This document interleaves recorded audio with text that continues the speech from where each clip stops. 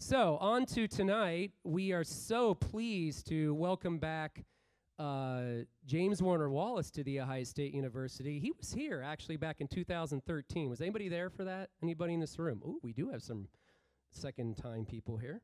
Well, Mr. Wallace's popularity and demand has just gone up since then. If you ever check his speaking schedule, he is really an in-demand speaker. I mean, he is all over the place, and he's been on Dateline in 2020, and he's a former cold case detective that has a very, very unique approach to investigating evidence and the truth claims of Christianity. And these are 3 books that we have brought tonight of his that we're selling only for $10 tonight.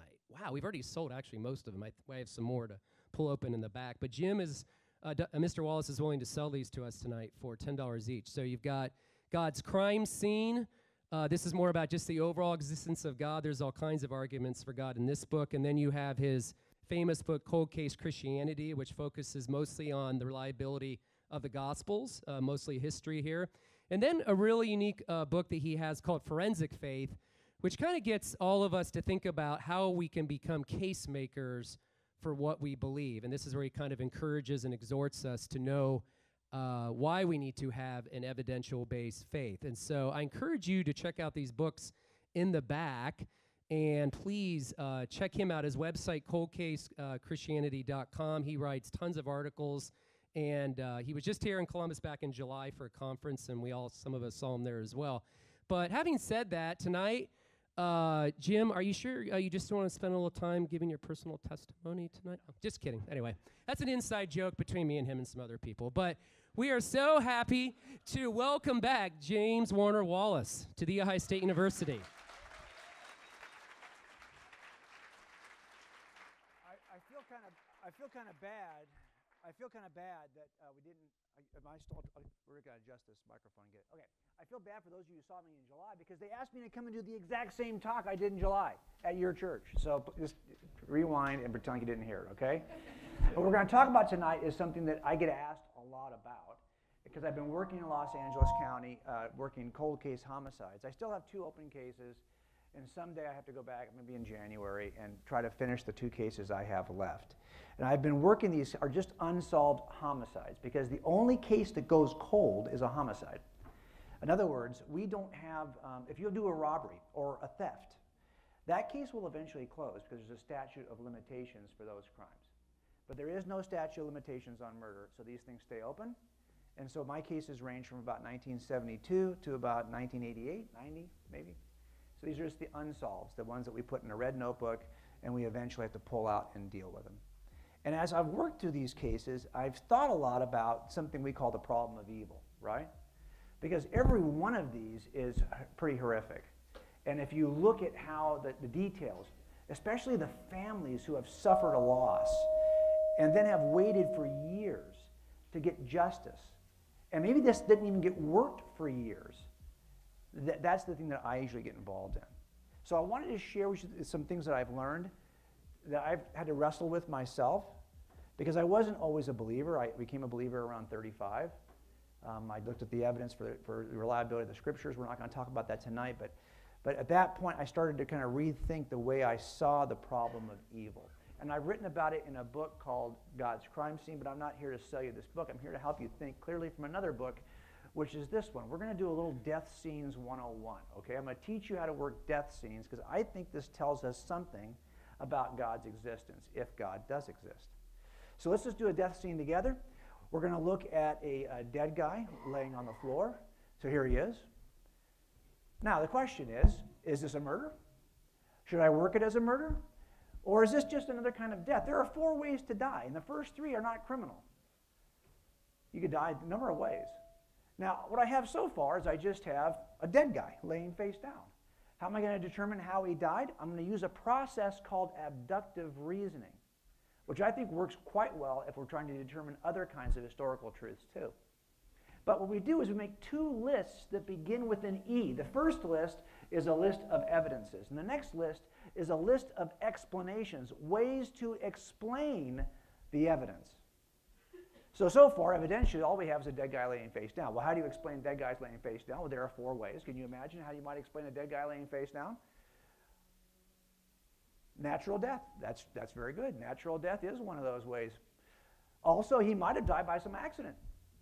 Or he might have committed suicide. And the last one, of course, would be that he was murdered. I only care if it's this one. If I get there and it's one of these first three, I get to go home. So I'm really hoping it's one of those first three, right? And I want to figure out quickly whether I'm stuck here all night. So I have to figure out, okay, so given what the evidence we have so far, a dead guy laying face down, which of these explanations can I cross off? Suicide? Well, if he intentionally took too many pills, he would look like that. If he accidentally took too many pills, he would look like that. If he just had a heart attack naturally, he'd look like that. If I poisoned him with too many pills, he'd look like that. So you see, right now, I cannot cross out anything because every possible explanation is still reasonable. Now, I'm going to tell you right now, I don't care about possible. I only care about reasonable. Anything and everything is possible. So if you ask me, isn't it possible X, I will always say yes. Because anything's possible. It's possible we were imagining this whole thing. This whole day could have been a dream. You could still be in bed, dreaming the entire day. This could be the Matrix. You just haven't taken the pill yet. This could be, some people believe our entire universe is nothing more than a computer simulation. So all of this may not be, but that's possible. But that's why the standard of proof is not beyond a possible doubt, because you'd never get there. You'd never convict anybody.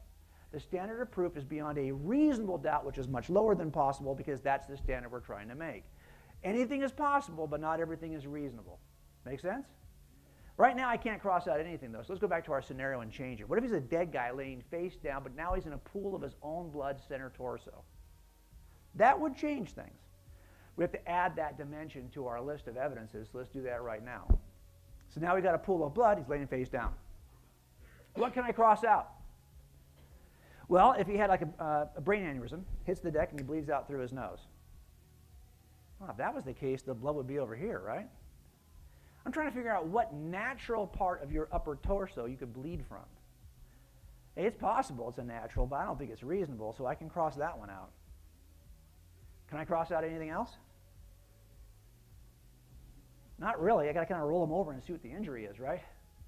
So let's go back and change our scenario. Now he's a dead guy laying face down in a pool of his own blood, but he's got a single gunshot wound in his torso, and it's an exit wound coming out of his back. That changes things.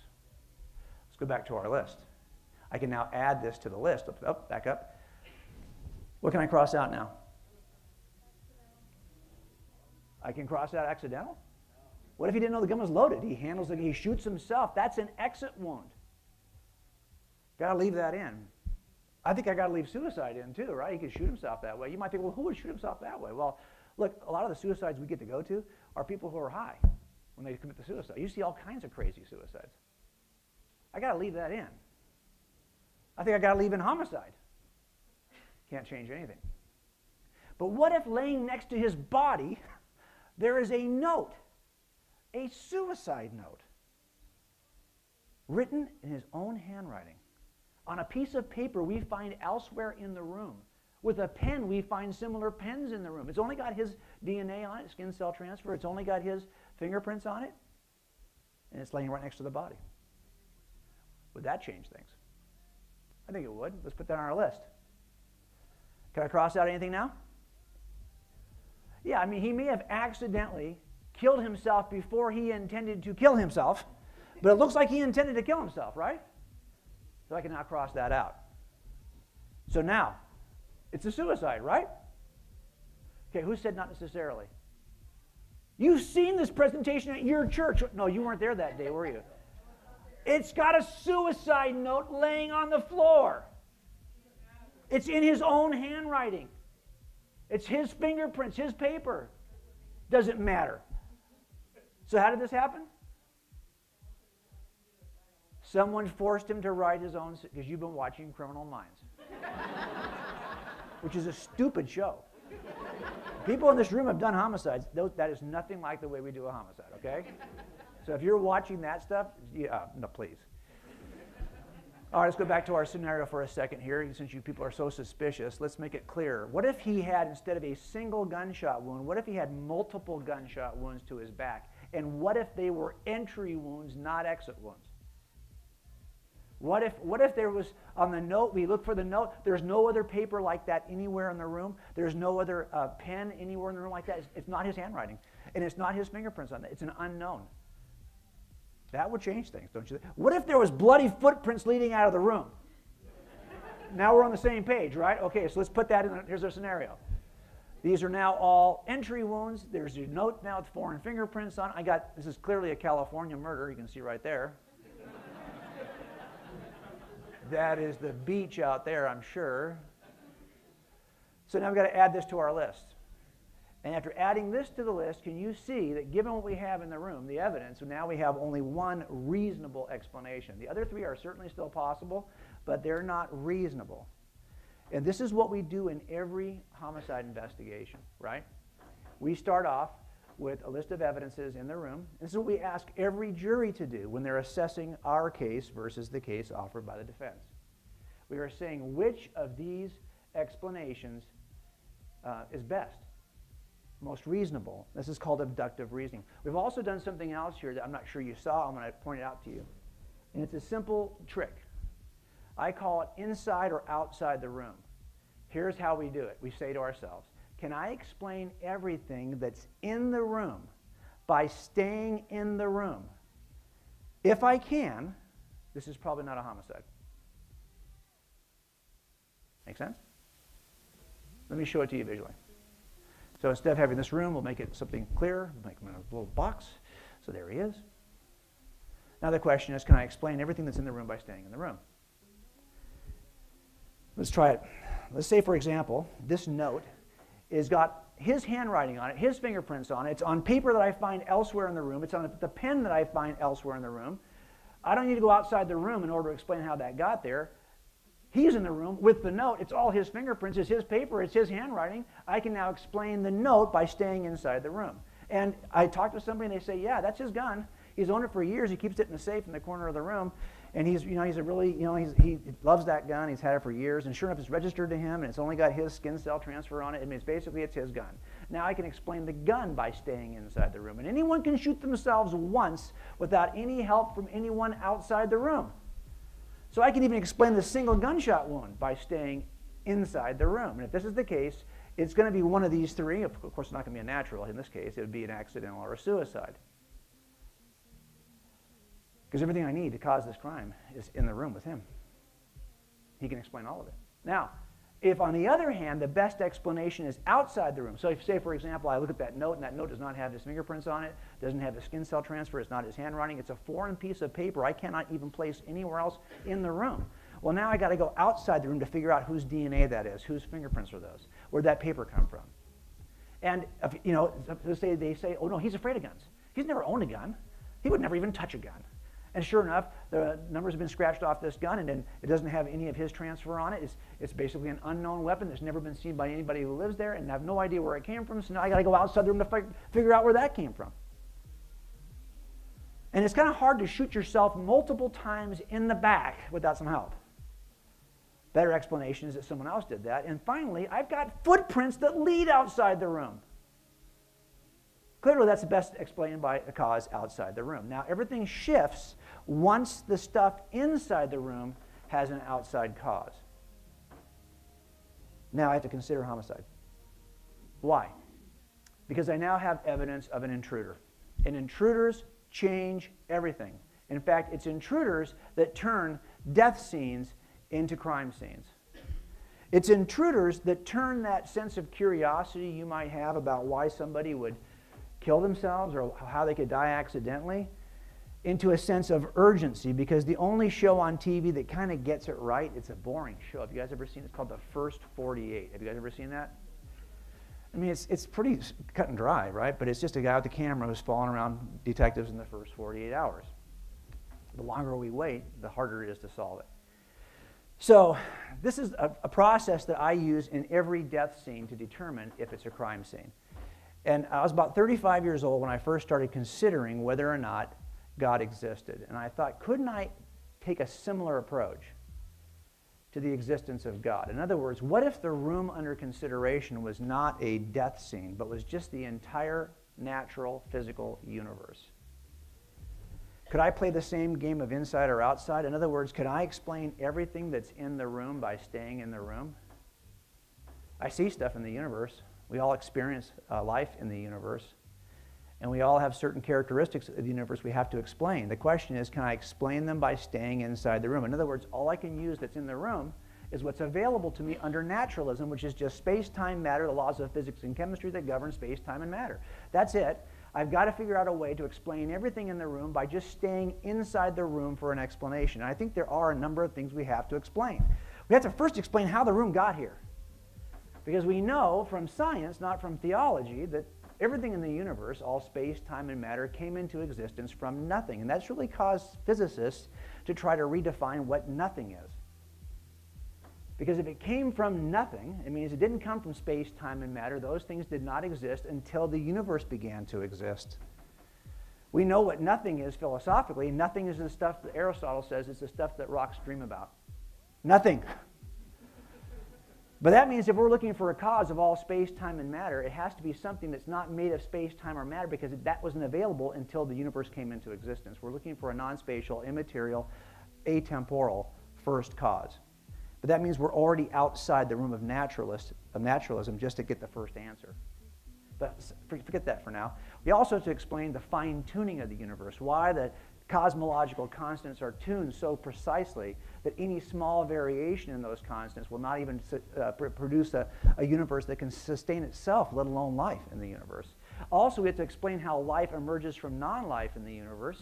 We have to explain the code in the DNA. We also have to explain why biological life has the appearance of design. That's a rather non-controversial statement. Even Richard Dawkins agrees that there is the appearance of design in biology. The question is, how do we explain the appearance of design?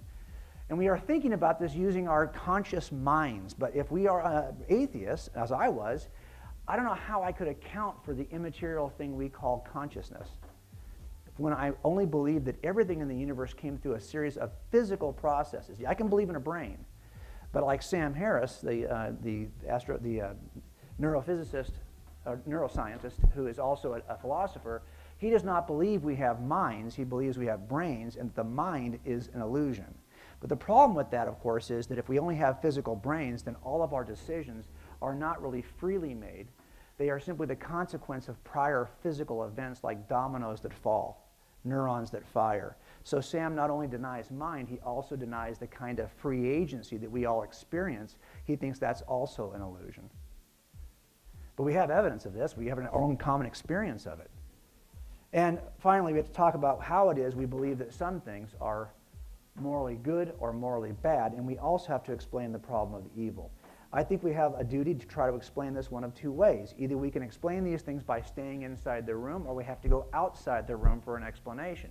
If we have to go outside the room for an explanation, we are stuck again with an intruder problem. Only this intruder would span the entire cosmos. And that's why I tried to call this book God's Crime Scene, but my publisher was like, no, you can't use that title.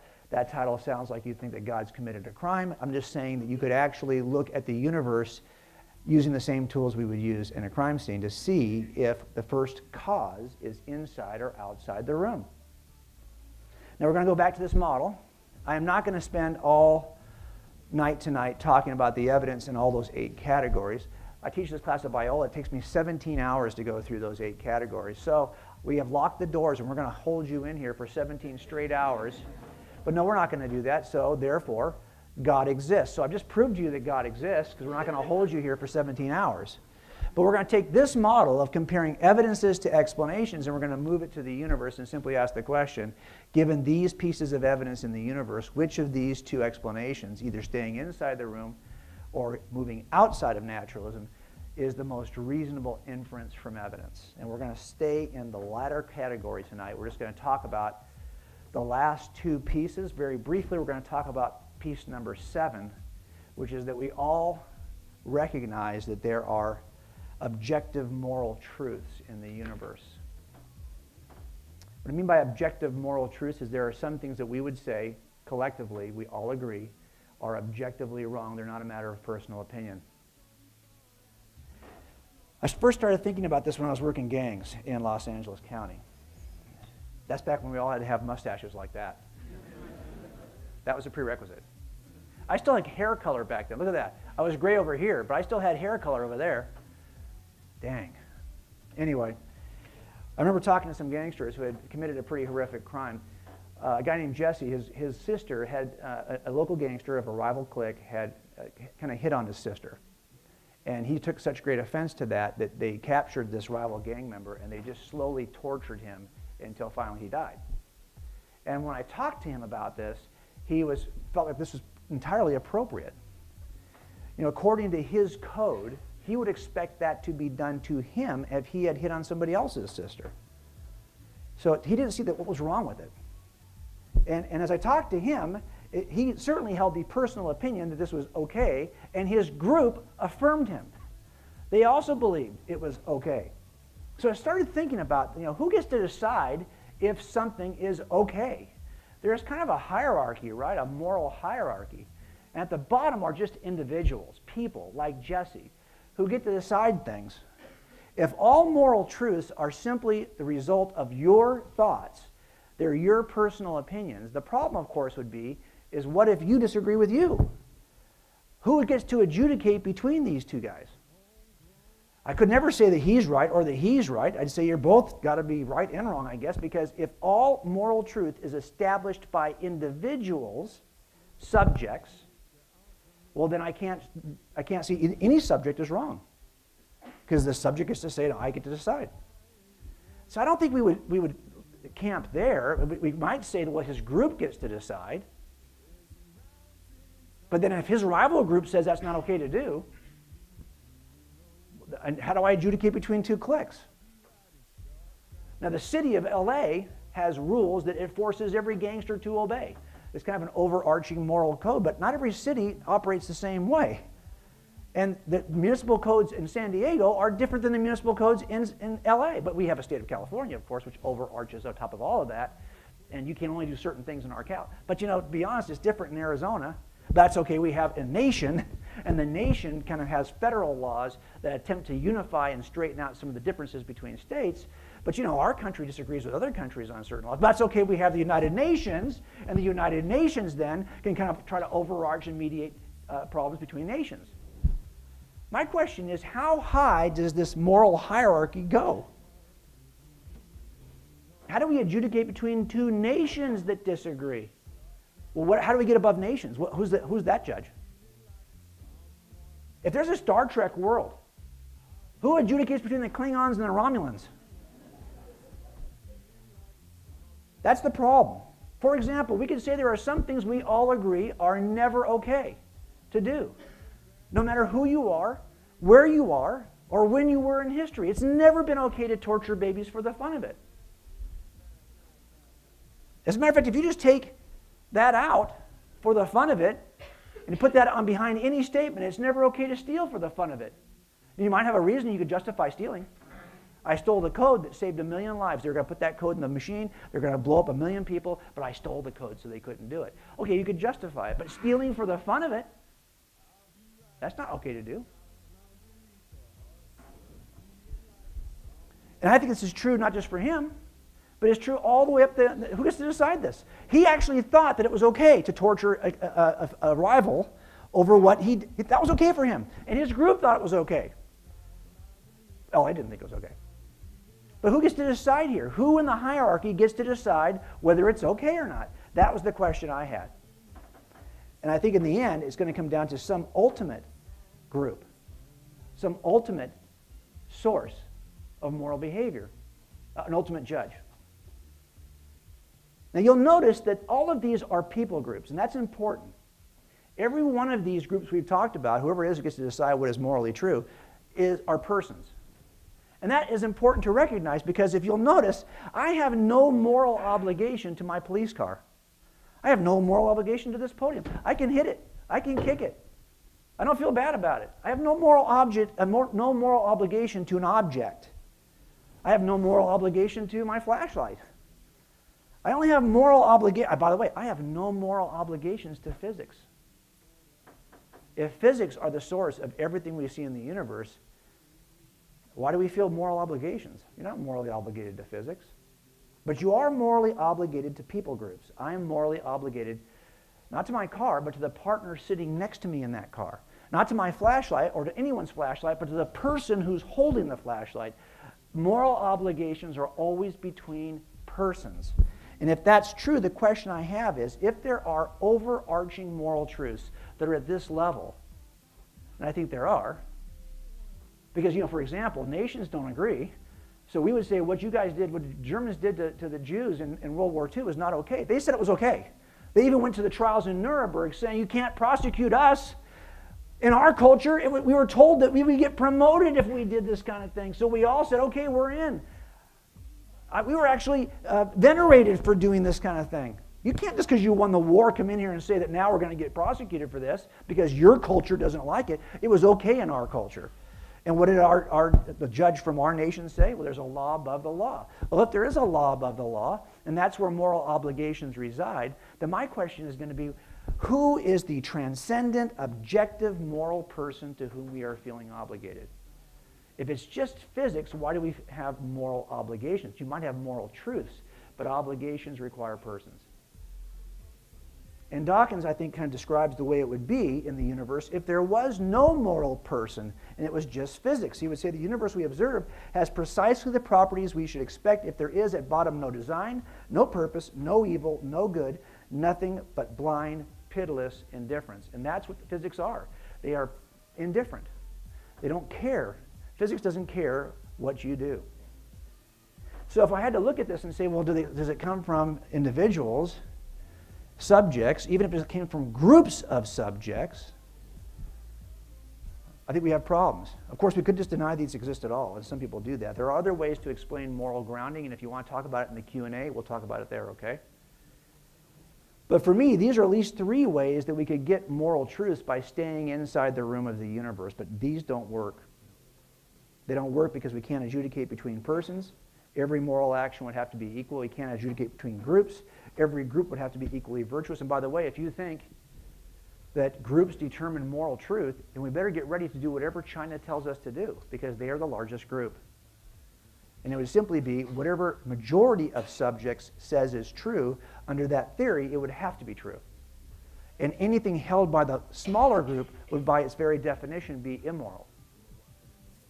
Of course, if there are no moral truths, we have to kind of deny our own experience of the world. We believe there are.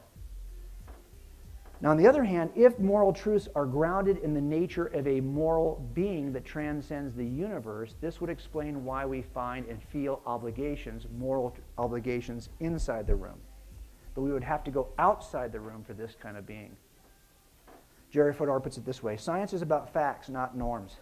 It might tell us how we are, but it couldn't tell us what is wrong with how we are. There couldn't be a science of the human condition.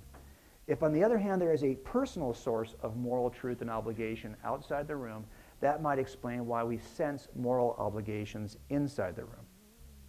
Let me just go one more step with you, and then we'll open it up for Q&A, because this last one here is where I get a lot of questions. Okay, so tell me how it is, then, that if there's an all-loving God, he would allow the world to be the way it is.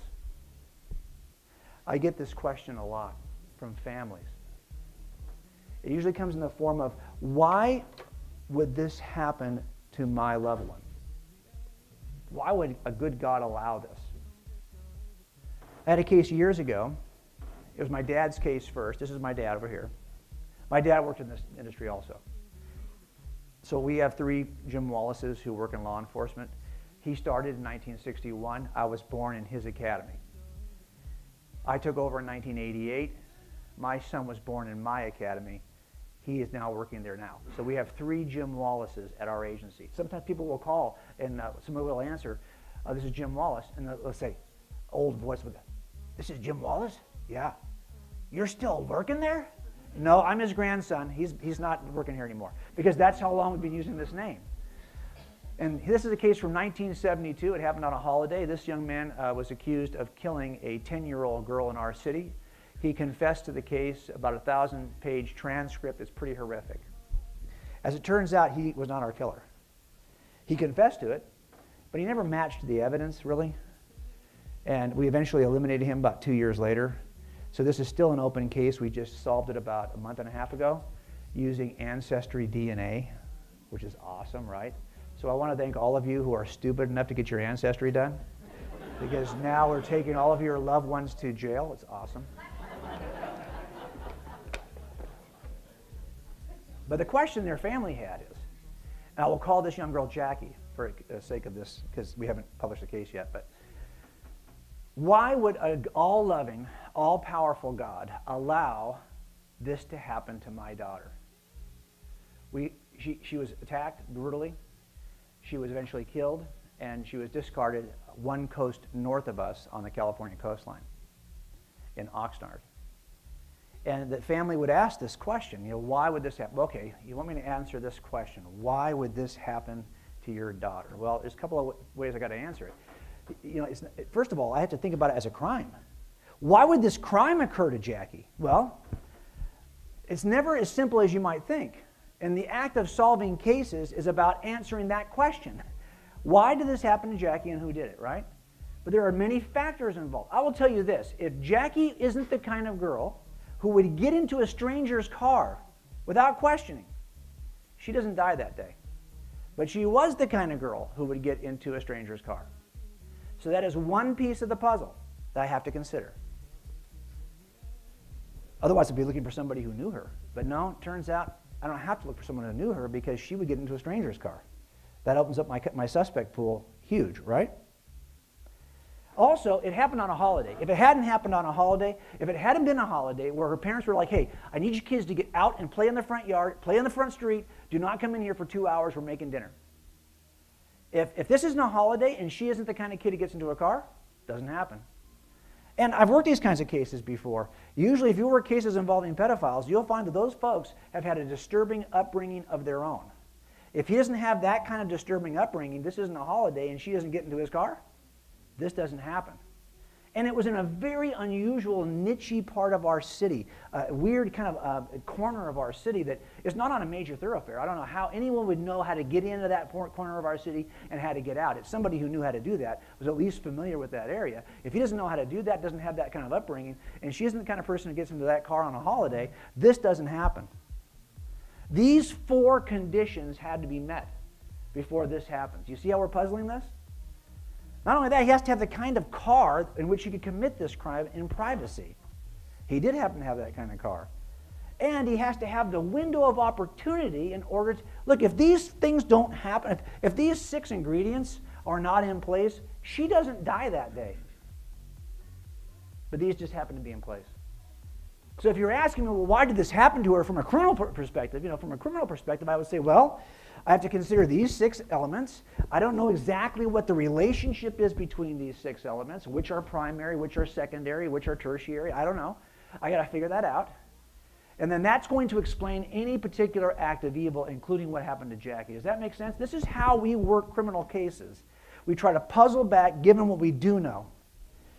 Now, I showed you a diagram earlier around the box about the evidence that I actually do think points to God as the best explanation. And I think that these 7 things typically people will use when they talk about whether or not God exists. But there's an 8th thing we're going to talk about now, and that is evil.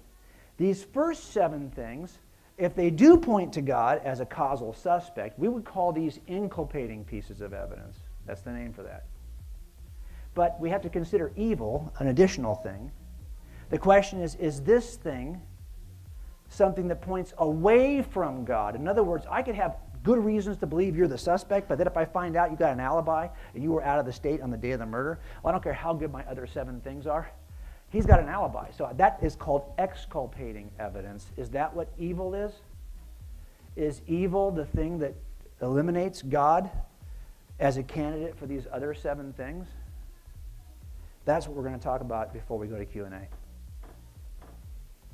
Epicurus put it this way famously, and I don't even know that Epicurus actually said this, but it's always attributed to him, so I'll go ahead and go along with the joke, okay? But I think he probably is the person who first said this. And he said it like this: is God willing to prevent evil, but not able? Well, then he's not omnipotent. Is he able but not willing? Well, then he's malevolent. Is he both able and willing? Well, then whence cometh evil? Is he neither able nor willing? Then why call him God? What I think he's saying here in English is, if God is all-powerful, Well, then couldn't he stop this? If he can't stop it, he's not all-powerful. If he doesn't care to stop it, you can't call him all-loving. So if he supposedly is all-powerful and does care, why wouldn't he stop it?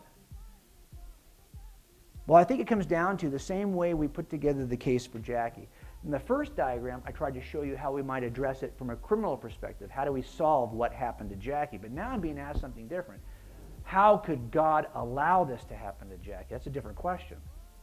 But I think we answer it the same way on the grounds of several factors we have to consider, like the role of eternity or the importance of free agency or our definition of what love is, or just the fact that we have to know what role this plays in character development and calling, in terms of also simply we do stupid things sometimes, we get judged for doing stupid things, and finally, do we have enough information to even know the answer to begin with? Now, I actually think that these 7 things are the 7 pieces of the puzzle, just like the 6 pieces I showed you for solving the crime related to Jackie. These are 7 pieces of the puzzle that have to be used to solve the second question, is why did this happen to Jackie? This is how I explain any act of evil. It's always going to be a cumulative case in which several factors are going to be considered. For example, we have to talk about eternity here, because I think eternity changes everything when I start thinking about why would an all-loving God allow this to happen?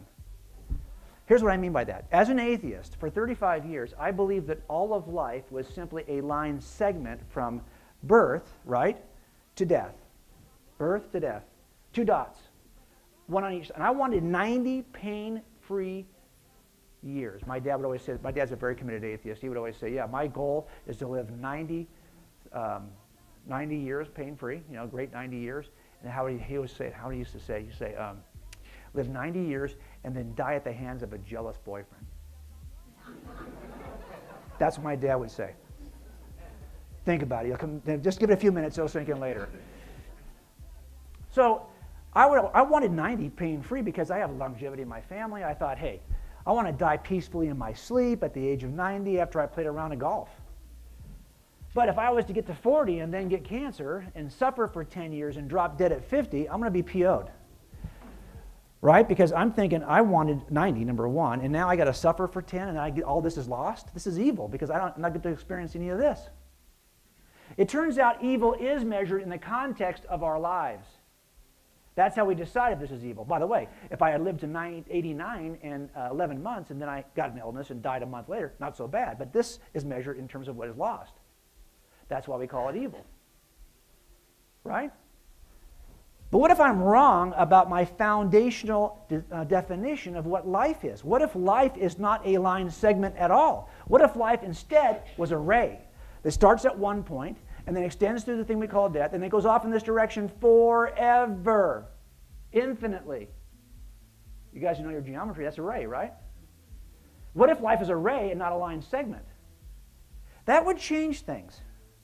There are some of you in this room right now who could tell me that when you were born, you had some really bad defect that needed to be operated on.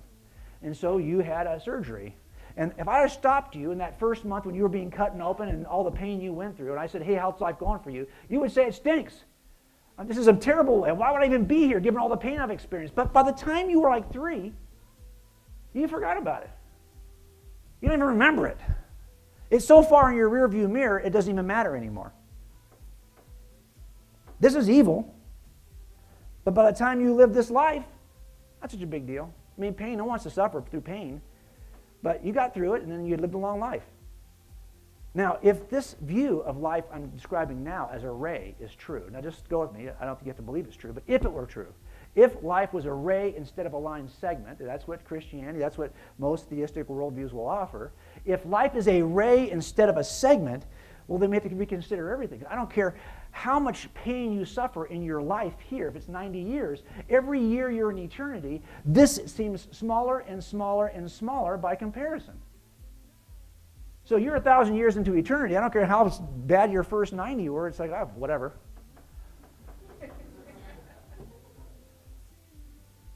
This is evil. It could all be evil, but it's measured in the context of this, if this is the way life really is.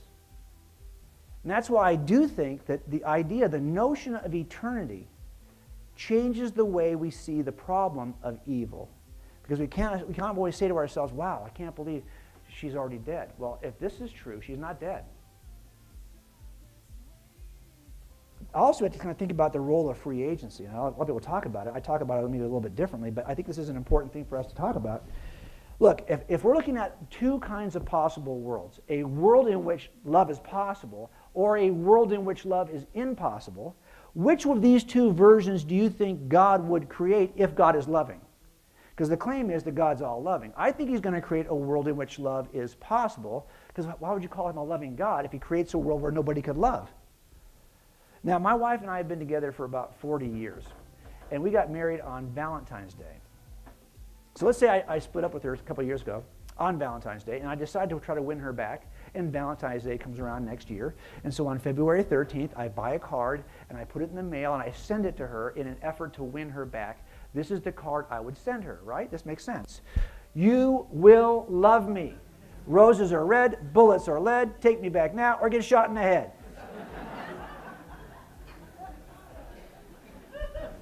I think that's a beautiful card. I don't think it'll work, because I can put a gun to her head and ask her, do you love me? And she's going to say, what? Yeah, I love you. But it wouldn't be true love. Any way to compel her to say something that she doesn't freely believe on her own, it would not be genuine. So it turns out if you want this crazy thing called love in the world, by logical necessity, you have to first put something dangerous in place. You have to put something called free agency in place. But that means people have to have the freedom to hate. They may not love, but you will not get love if you don't give people the freedom to hate. It would be a logically inconsistent world. And if there is a God, he has the power to eliminate logical inconsistencies. So these two kinds of worlds, this is the problem. This world in which love is possible is a very dangerous place to live. Yes, love is possible, but all kinds of bad things happen under free agency. Now look, a loving God would not throw the knife at you and not tell you how to catch it by the handle of the blade. That would be crazy. So a loving God would give you this dangerous foundational tool called free agency, and then he would give you a book that would explain how to not misuse the dangerous thing. That's different. Now, if you don't want to read the book or you want to disregard the book, well, then don't be surprised when you misuse the tool. But that's not because God doesn't love us. He's given us both the dangerous tool and the instruction guide. Now, think about this for a second. We've been talking about love and all-loving God, but what do we even mean when we say that? What definition of love are we using? I think we sometimes get caught into the kind of cultural definitions of love, right? These are the words that we typically associate with love. But if you're a parent in this room, you know I left off one, right? You all know I left that one off. That word is called tough love. That's got to be on that wall. And I think parents get this. So I have 4 kids. I have a son, Jim, who is he's now a training officer at our agency. I have a son, David, who's an anesthesiologist. I can barely say the word, let alone understand what he's doing. And then I've got 2 daughters that are 23 and 21. Now, my daughter, Annie, when she first moved away to go to college, she decided that she was going to drop out of school. And I said to her, okay, I get it. School's not for everyone. But if you drop out of school, that means you will be untethered. Right? Because I would not be doing you a service as a parent to falsely prop you up when in fact you can't support yourself. So you got to figure out, can you do this on your own? And for 2 years, she did it on her own. She was amazing. But she called us earlier this year and said, I'm going to go back to school. And she's now checked back into school. Now, during that time, when she was out of school, like her car would break down. And she would never call and ask, okay, that's not who she is. But I'd hear about it.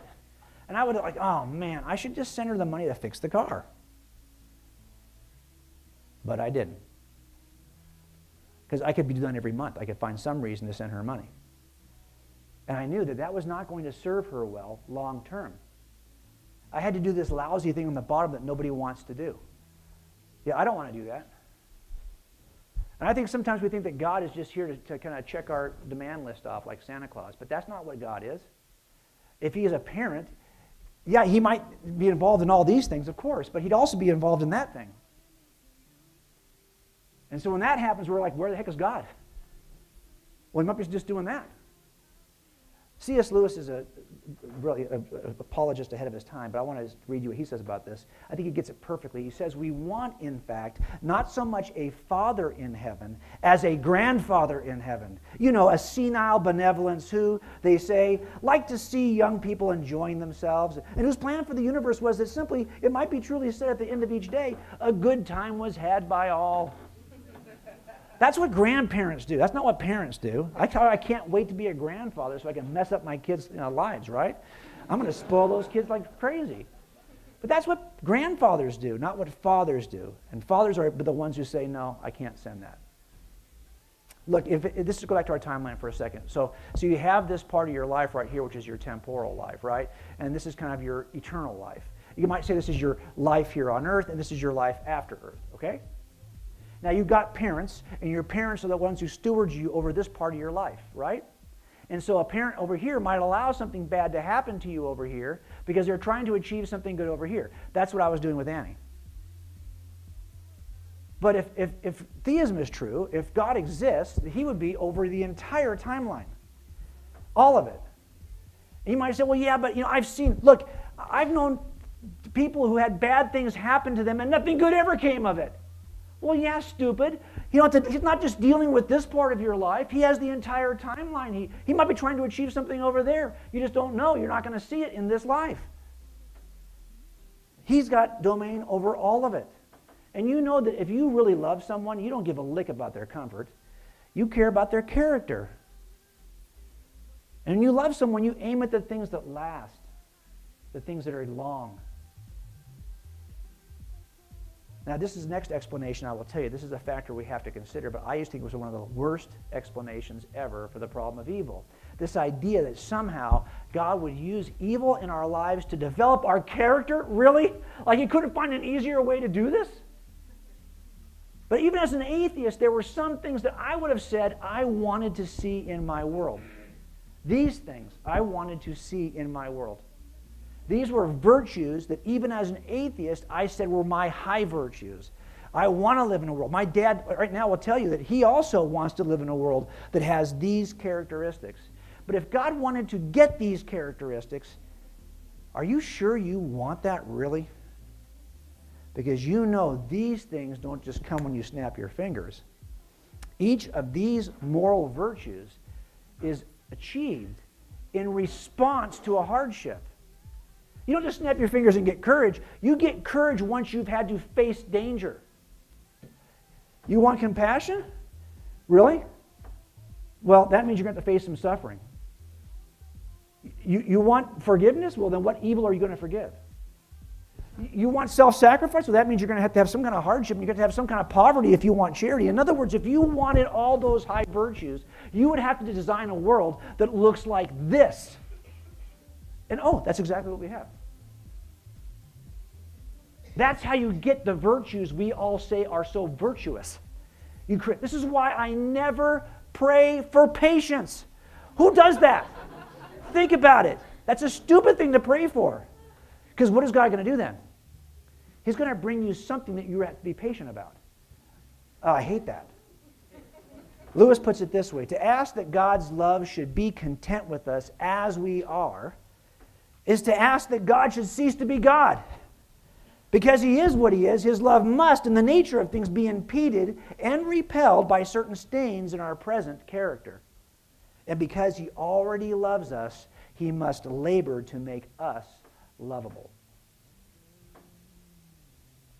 There are times when I think there are probably some stories in this room in which people have become Christians or have become believers or have come to God because they've had an experience that basically shook them to their core.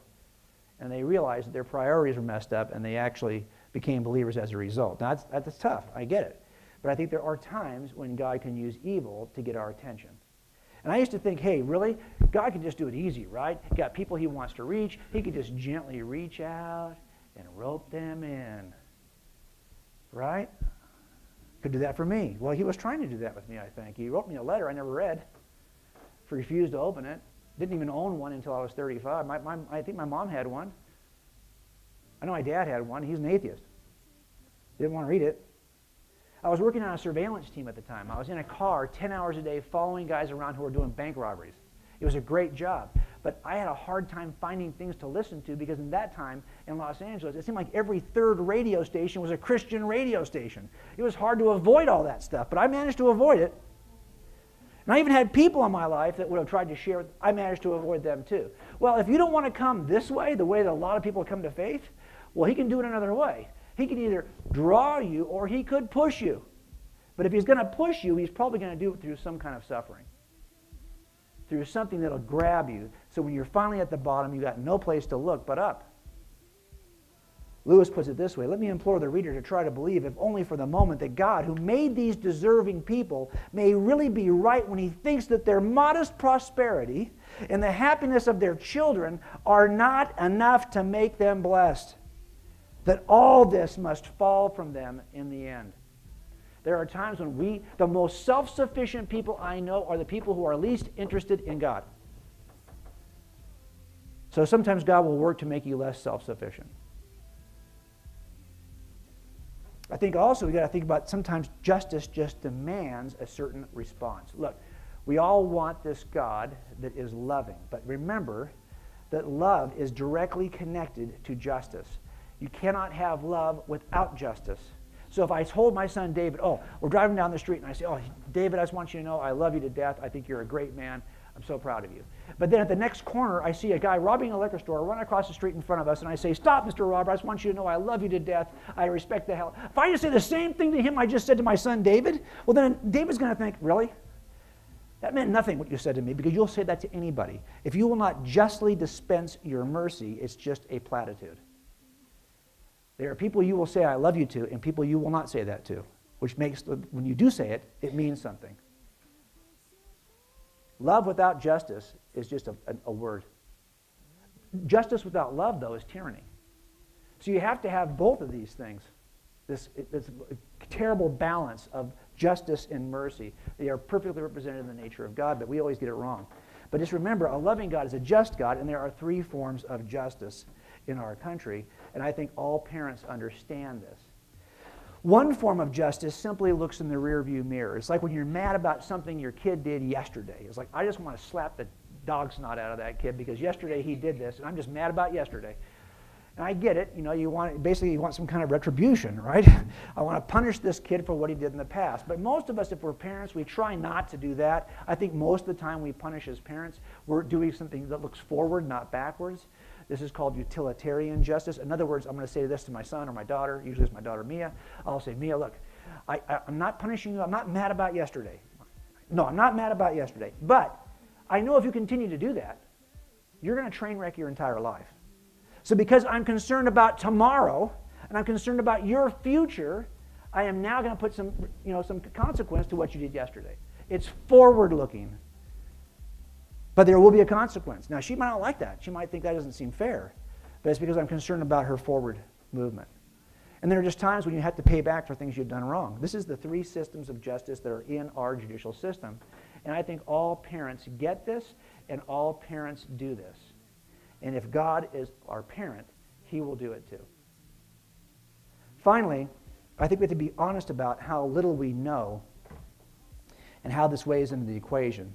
Let me go back to the actual complaint offered by Epicurus. So here it is. He said, is God willing to prevent evil but not able? Then he is not omnipotent. Is he able but not willing? Then he is malevolent.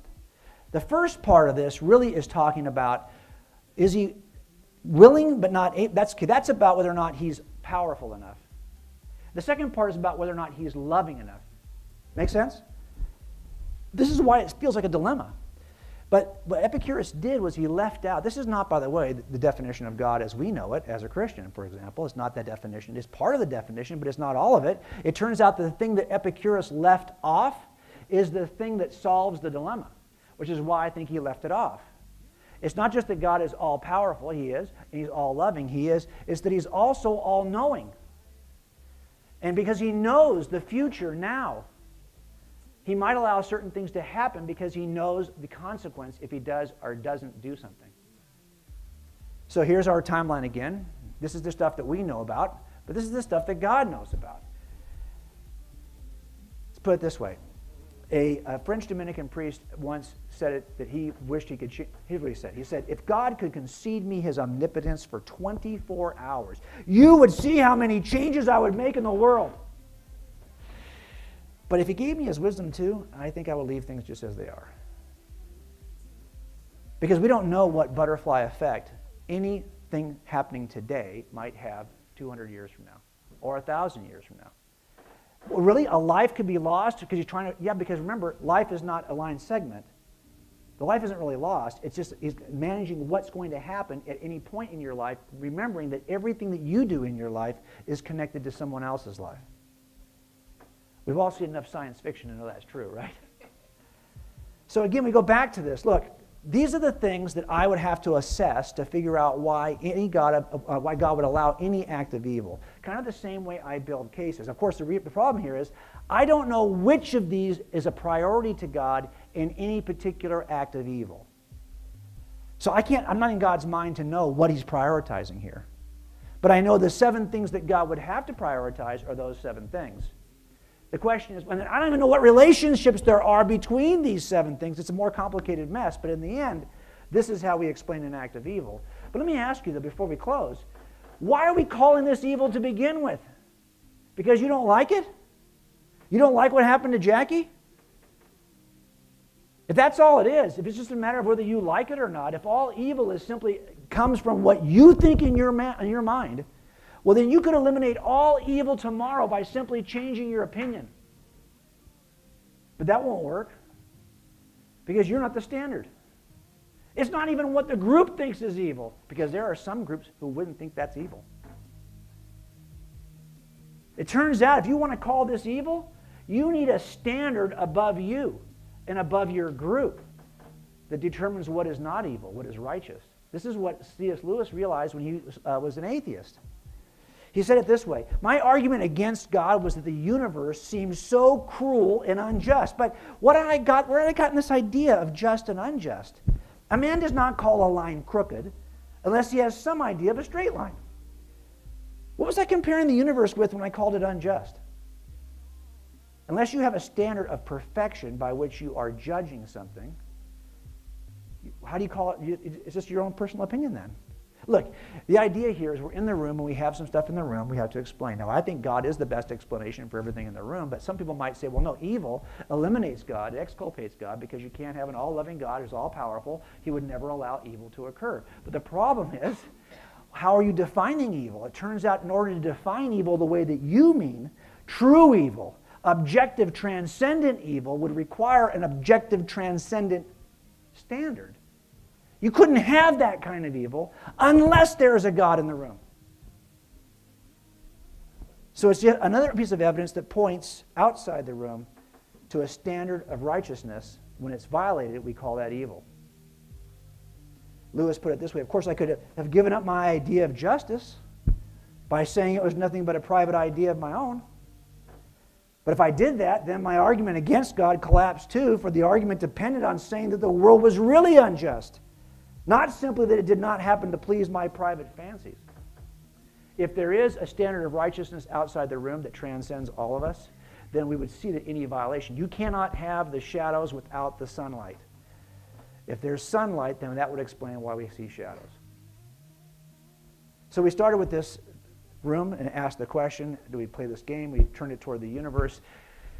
So before I became a police officer, I was actually an illustrator. I got a bachelor's degree in design and a master's degree in architecture from UCLA. And so I get to draw my own illustrations in all my own books. So these are some of the illustrations out of the book. But I think that the best explanation for these things is actually outside the room. Now, I want to say to you, though, that I've learned a long time ago that at any crime scene that I enter, I can tell you something about my suspect before I ever meet him. Or her, it's usually him. But my point is, I can tell you something about the suspect because the evidence in the room will at least begin to develop for me a suspect profile. Because I've got to find somebody who can explain all of the evidence in this crime scene. I've got 8 pieces of evidence in the universe. I'm looking for a common causal suspect. It's not going to be Mick Jagger. Do you guys even know who Mick Jagger is? He's been arrested probably as much as anybody I know, but it's not him. Why? Because he can't explain those 8 pieces of evidence in the crime scene. They have certain characteristics that must be in place to explain these 8 things. I'm looking for the spaceless, timeless, immaterial first cause that has fine-tuned the universe for the purpose of life to emerge in the universe, that is the source of all information, because it's intelligent, that we find in the genome, is also the designer behind the appearance of design we see in biology, who has created in its own image another set of minds that have free agency, and is the standard for moral good by which we would even judge anything good or bad or evil. That's not Mick Jagger. But that is classically what we think of when we think of God. And I could get to this point without ever opening any holy book. I didn't trust holy books. I will tell you, I had a case a few years ago. I think I've been on Dateline more than anyone in the country, but this case was from 1979. This man was 27 years old when he killed my victim. He was 63 when I took him to jail. Now, the evidence in this was robust, and it was on several different lines.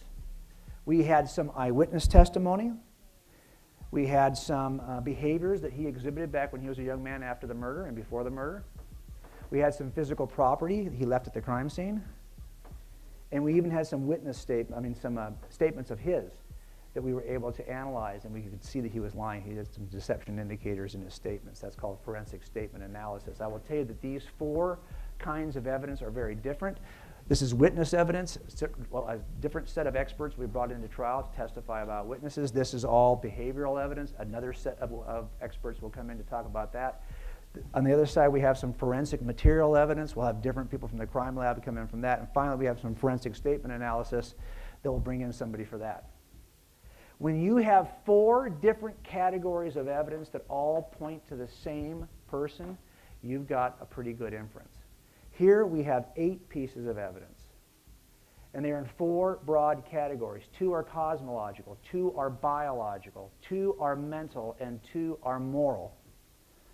They are completely different experts in every field, from astrophysicists to biochemists to neuroscientists rather, and to just philosophers. If all of them point to the same causal suspect, you probably have a decent inference. Now, I will tell you that in defense cases, what will typically happen is a defense team will come in and say, oh, no, Jim, I can explain this different ways. I don't need to use this as an explanation.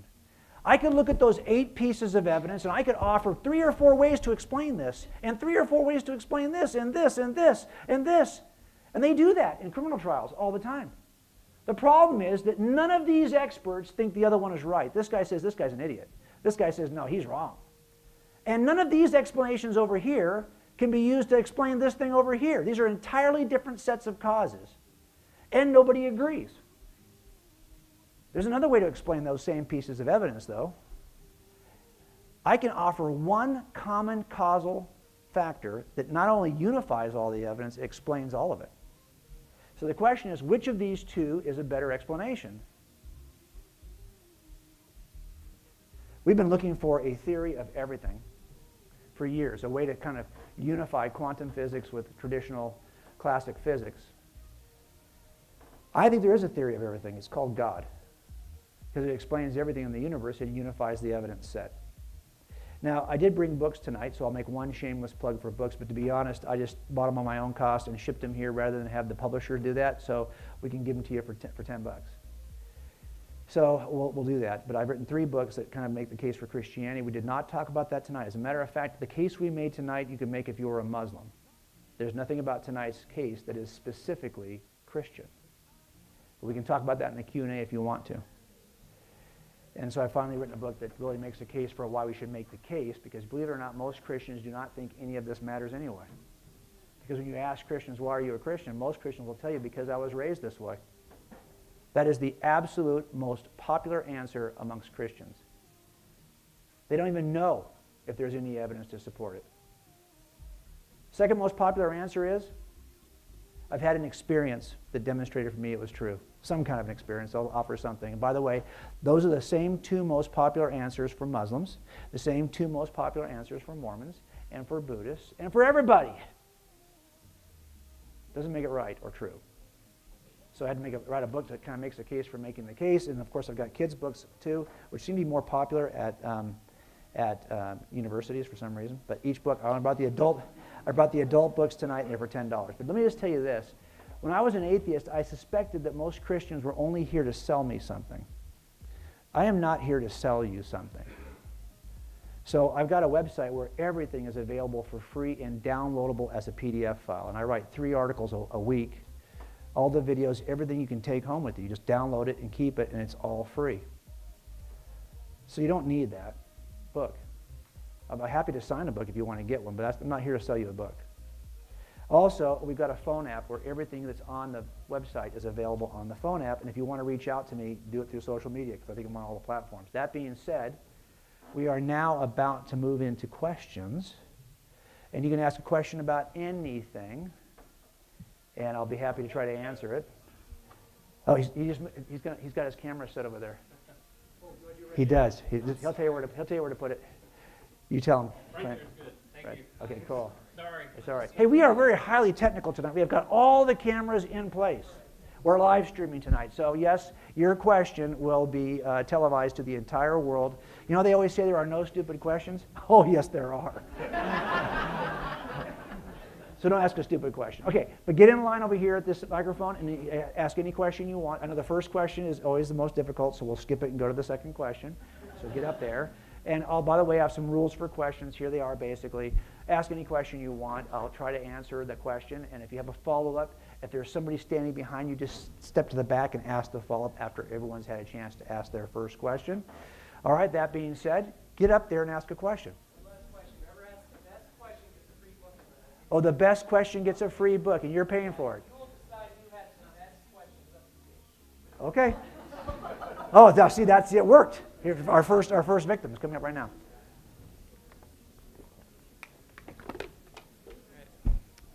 Hi, how's it going? What's your name?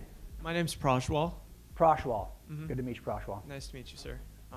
Okay, so you mentioned that there's kind of a unifying explanation for like all the various causes that would be God, and I believe that amongst the various causes that you mentioned, you've probably considered evolution in there as well.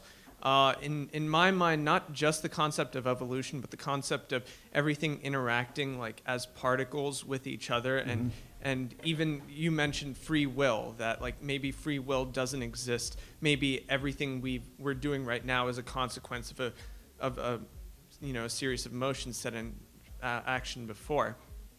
But I think that if you're considering the simplest explanation as your criteria, then maybe to explain the existence of a God might be even more complicated, like how a God itself came into meaning might be more complicated itself than that particulate theory. So in that case, I would believe that, something that like science-based would almost seem like a more logical explanation than God.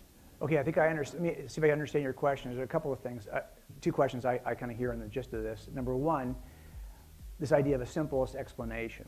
Yeah, that's not my claim. I'm looking for the most thorough and complete the best inference from evidence. Okay. Because I have to define what you mean by simple otherwise. What do I mean by simple? So that's the first thing. But I think the bigger question is then we have to ask ourselves, well, then how did this thing that we're using as our unifying cause, God, come into existence? That seems to be one of the things you're asking. Okay. Right. So let me just answer that first, and then you can hop in behind if you want to ask a follow-up, okay? So how I look at this is I think, okay, if the question is, well, do I have to have an explanation for God? 2 things about that I think are problematic. Number one, the classic definition of God is the uncreated creator. So if we're asking who created the uncreated creator, well, that in his definition, he's the uncreated creator. So the question doesn't really make great sense, but that to me was not as satisfying as this. Even as an atheist, I believe, there was something that was uncreated, that it was a cause. I would have said at the time that it was probably some kind of multiverse generator, some environment in which universes pop into existence, But that, as Vilenkin says, as Alexander Vilenkin says, that thing itself can't be caused, because then we're looking for the cause of that cause. Right. So we all believe, whether we're atheists or theists, in a first uncaused cause. We all believe in that. The only question is that first uncaused cause personal or impersonal? Is it a personal, all-powerful being, or is it an impersonal set of forces that might be like this multiverse generator, for example, that is somehow creating all these sets of universes, including our own? So I think when I'm looking at that, well, the problem I have is that the impersonal first cause is more problematic when I'm trying to explain information in DNA. It's more problematic when I'm trying to explain mind. It's more problematic when I'm trying to explain moral obligations that are always not between impersonal forces, but between persons. So there's a couple of reasons why I think if I just had to default between these two choices, I would probably be like Antony Flew, where I'm thinking, no, I think that information is best explained by mind and intelligence, and that moral obligations are best explained by persons. So that's why I think of those two choices I would probably give. But all of us, just keep in mind, all of us believe that there is some kind of uncaused first cause. That question is already off the table. It's just a matter of whether it's personal or impersonal. I'll come back to you, though, if you want to ask another one. Go ahead. What's your name, sir? Michael. Michael. Good to talk to you, Michael. Yeah. Yeah, so this is... You can't use your phone because I'm outnumbered. Okay, I got to get a phone. I'm going to use my laptop then. Go ahead. Go ahead. Connected to my hive mind here. Okay, fine. Yeah. Yeah, so this question is, I guess, like, I used to be an atheist, now I'm a Christian. But, this question is a question that, I learned while I was an atheist that I still haven't really been able to find a satisfying response to. I mean, I can do one either, so we'll see. Yeah. So the question is, how would you respond to someone who said that God allowing a rape to happen is unjust? Because a rape indicates the violation of someone's free will to decline sex.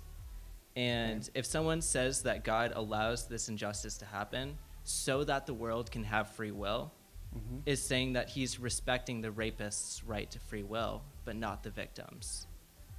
Because it would be allowing humans to have the free will to violate other people's free will.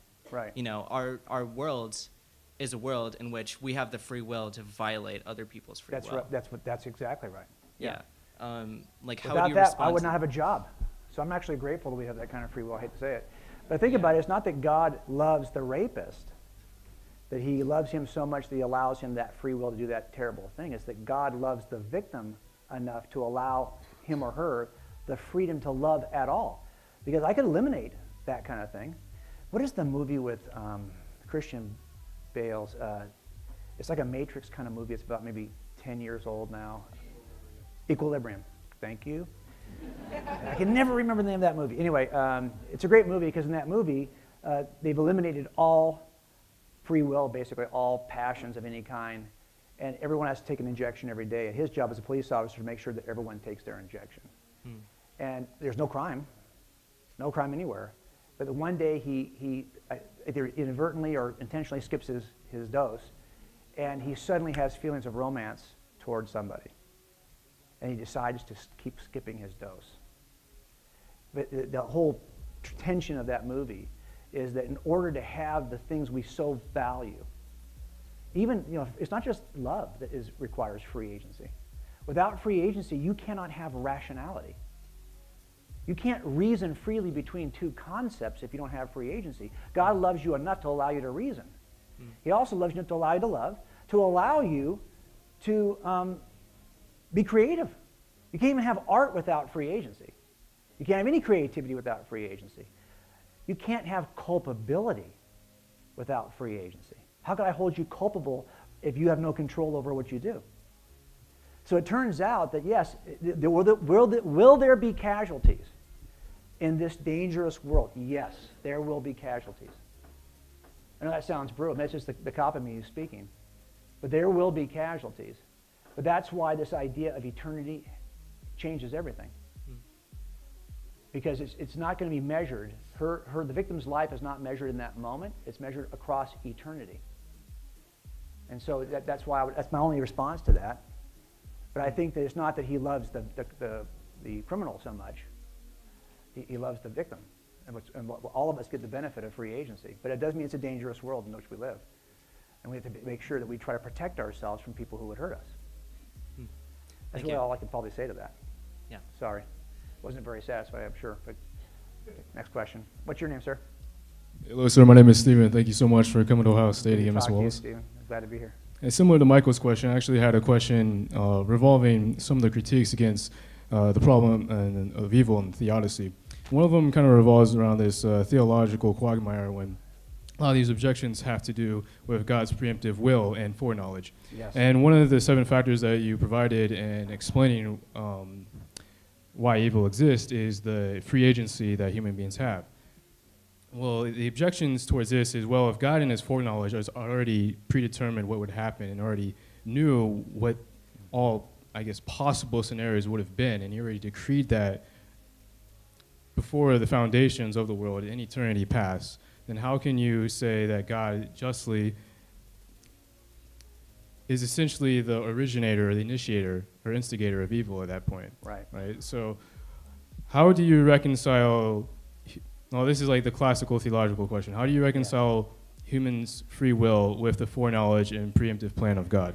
Let me put it a slightly different way. I hear it this way. So tell me if you hear it this way too. I hear, okay, so you're saying that as a theist that under atheism, Yes, I'm operating under the theistic perspective. But So under atheism, we would say, well, there really isn't any free agency, and even atheists will admit this, some will, like Sam Harris will admit that there's no free agency, that all of the things you're thinking are actually just neurons that are firing in your brain, and they're firing at the behest of prior neurons that are firing over which you had no control.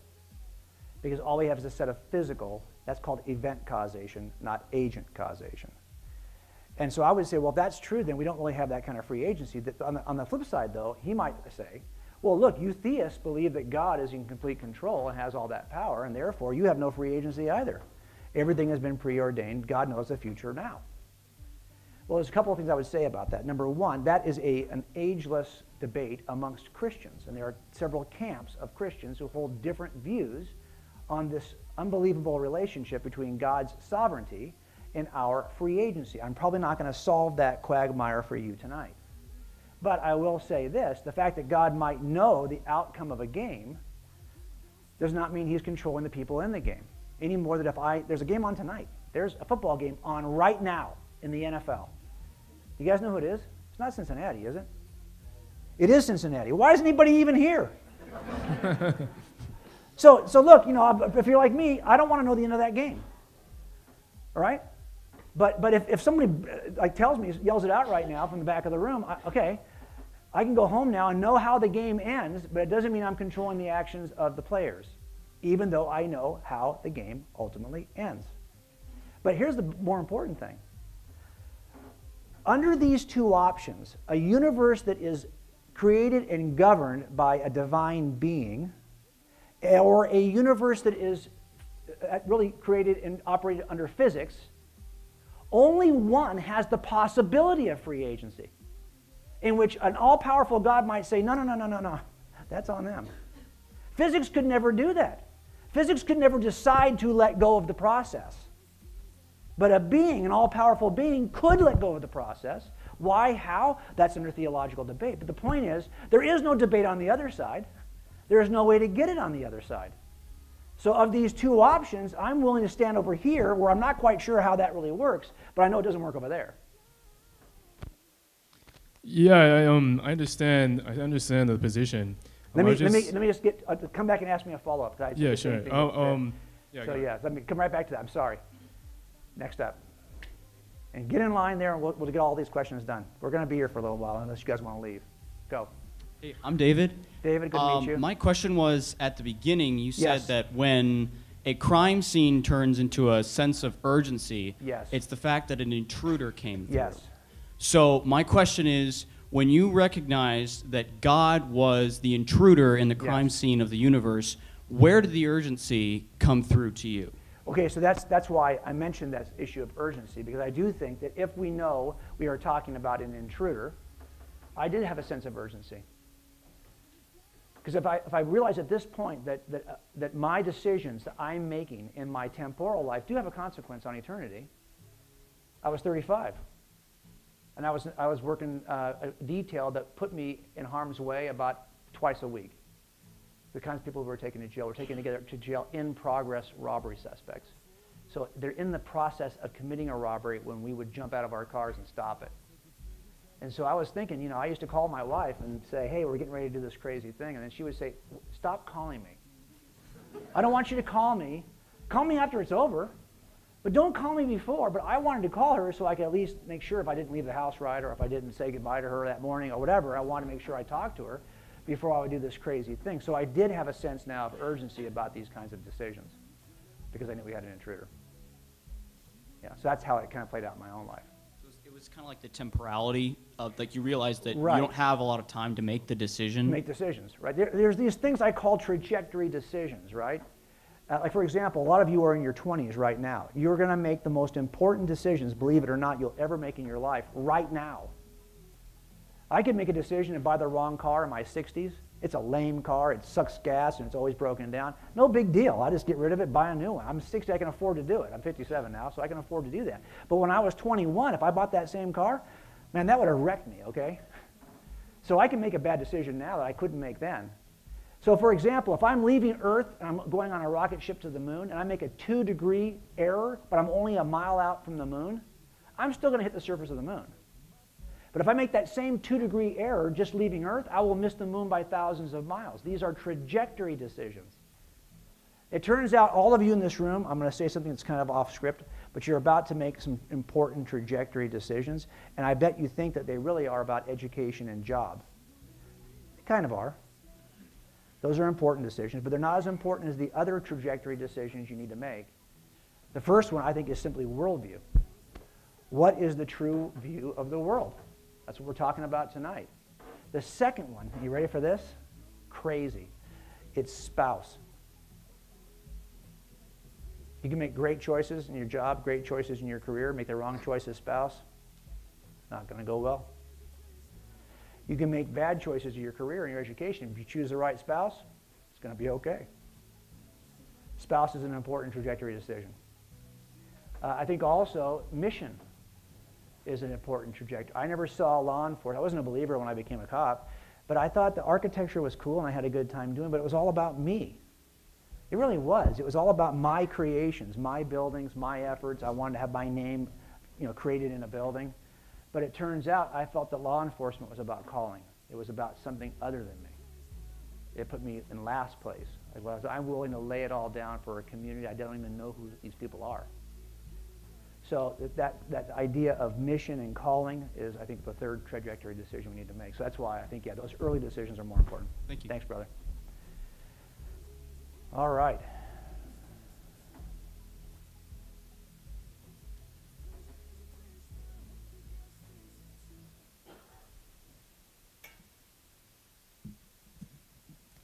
Now, what I have to say may prove to be simple, Okay. but it helps. You know, everybody, when something happens, the first one to be blamed is God. Why do you want to blame him? Because if you examine the Bible and understand it, sin entered in heaven first, but by Lucifer, the archangel. And, of course, he was kicked out, and unfortunately, he came to earth. It's troubled earth ever since.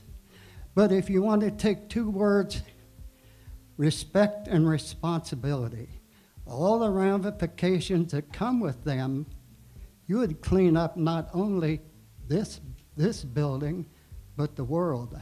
Because responsibility, your responsibility for everything you do and what you do around you with your neighbor or what have you. And if you clean things up, you don't dump it at the curb. You clean it up all the way.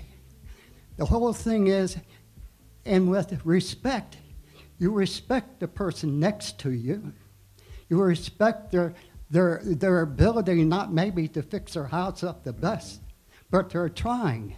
So if we have an understanding amongst us, and you put aside all this junk about, well, I'm this, I'm black, I'm white, I'm purple.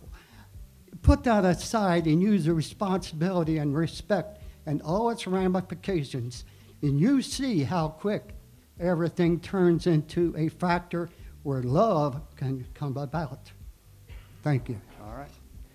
Let me just say one thing as we're getting to the next question can come up too. You'll see that when I usually talk about these kinds of settings, I still take the position I took as an atheist. So if you were going to make your case to me, I wasn't interested in what the Holy Book said. Now, I do think that if your Holy Book is true, it'll be an accurate reflection of your world. So what you find in there will reflect your world. But for me, I think we get to, through natural revelation, a lot that then is confirmed in special revelation. Now, if we're going to talk about the Bible, that's a different talk. But I just wanted to, for tonight, I've been kind of staying away from what your Bible says about this issue. Go. Hey, I really am fascinated with the question of consciousness and the mind-body problem. Mm-hmm. And I like what you've written in God's Crime Scene about that. I read in Anthony Fleur's book, he has an appendix with some stuff on consciousness as pointing to the existence of God. And I really like Thomas Nagel, even though he eliminates God for emotional reasons.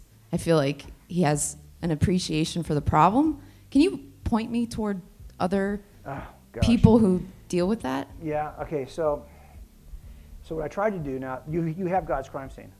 So you have my appendix in God's Crime Scene, right? Yeah. Okay, so what I had to do for God's Crime Scene, I wanted to make sure I accurately captured everyone's opinion or everyone's view about how to explain these phenomena from inside the room. So yes, I think that God is the best explanation from outside the room, but it's not like atheists don't offer their own explanations from inside the room, and they do. They offer explanations for how you get consciousness from inside the room. So I had to read 134 of these books so I could kind of accurately capture. So I started like quoting. I use a, what do they call that? It's a device you can scan over your books, and it puts it right into a Word document. Have you guys seen that? It's called a C-Pen. Oh yeah, it's awesome. So you plug it in your USB port, and you just scan the book, and it puts it right into a Word document. So I'm scanning through all these books, getting the best quotes from all these people, and I end up with a 98,000 word document. I'm only allowed, I think, like 50,000 words in the whole book. And I've got 98,000 words in quotes. So what I tried to do in the book is that secondary, if you look in the appendix, I still think that is the best list of other resources to describe the other views of mind. And there are a ton, right? Behavioralism, functionalism, there's all kinds of ways of describing this. And they're all in the book, in the appendix. But if you ask me right now, you mentioned several good ones. I'm going to have a hard time remembering all different people. These are all philosophers, mostly philosophers. That discipline is still governed more by philosophers than neuroscientists, right? They are looking at some of the things that neuroscientists have done, but it's still mostly philosophers who are talking about. I'm sorry I don't have it off the top of my head, but you have that book, and that's all in that.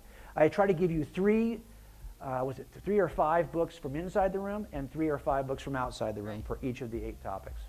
So, what's your name? Hi, Missy.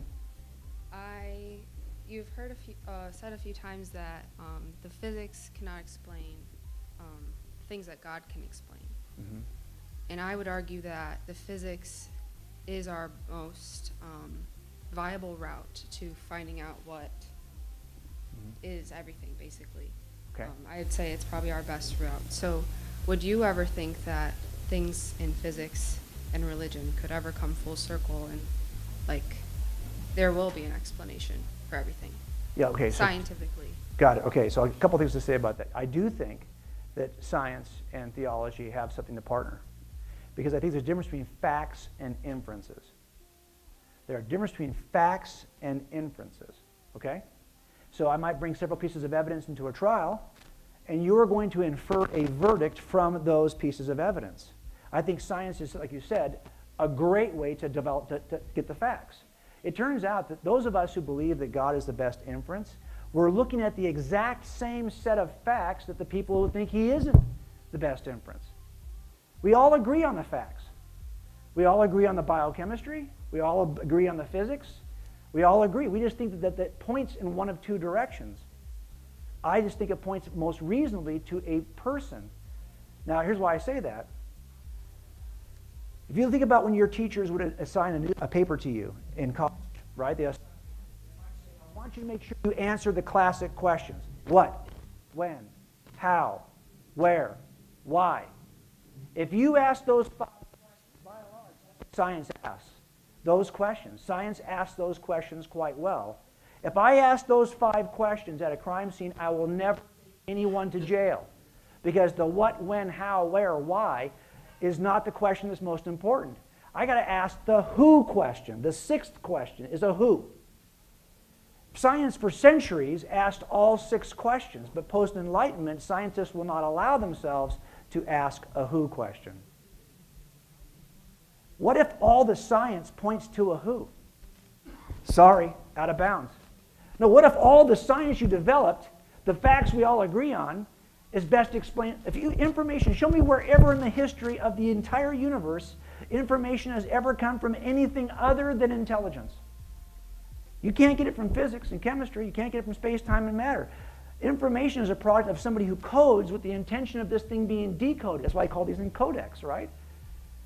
So if the science says that's information in the genome, this is what Antony Flew, after 80 years of being an atheist, said, yeah, that's the problem. Is the science is pointing to a who question we refuse to ask. So I think it can be. Now, if the other question is, well, isn't it possible that science could eventually have an answer? Sure. But I can't, my juries are not allowed to ask this question. Well, look, I get it. Everything makes him look really guilty. We think he is guilty. But what if 5 years from now something happens that could change our mind? No, guys, you have in front of you now. Make the decision now. We can appeal it later. But now you make the decision on the basis of what we know now. So if we were honest about it and we said, well, yeah, the science might wait till then to say that the science can explain it. You can't say now that science can explain it because it can't. The best inference right now is a who. Today, given what we know today, I think the best inference is a who. And given what we know today, it's reasonable to me to decide it's a who. But are we rushed? Okay. Well, if you drop dead tomorrow and it really is a who, I mean, you make this decision now. Now look, 15 years from now, if there's something changed, you can change your mind. But if you're not willing to even consider now because you think, well, I'm going to wait for 15 years to see if it changes, well, then you're not being honest. We make decisions now. You don't buy a car thinking, well, it'll be the best price 15 years. You buy the car that's the best price now. We assess in the moment and make decisions in the moment. You can change your mind later if something changes. It won't, but if you think it's great. But I think that if the evidence points to this now, we tell our jury, you're not allowed to ask those what-if questions. That's called speculating. We don't allow that. You could always find some reason why you might be reasonable doubt, you're beyond imaginary, possible doubt. That's not the standard. That's how I'd probably answer that question. But I do think that science is the best path to get the facts. But science will never give you an inference. Inferences are the things that free-thinking agents do with the facts. So there's no fact of evolution.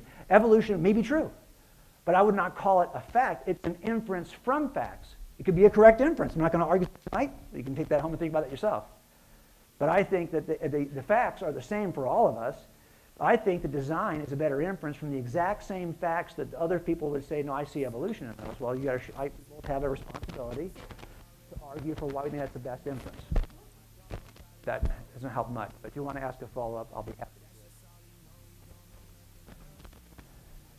it. Yeah, I know. This is dying, huh? Yeah, well, Clint, if we do.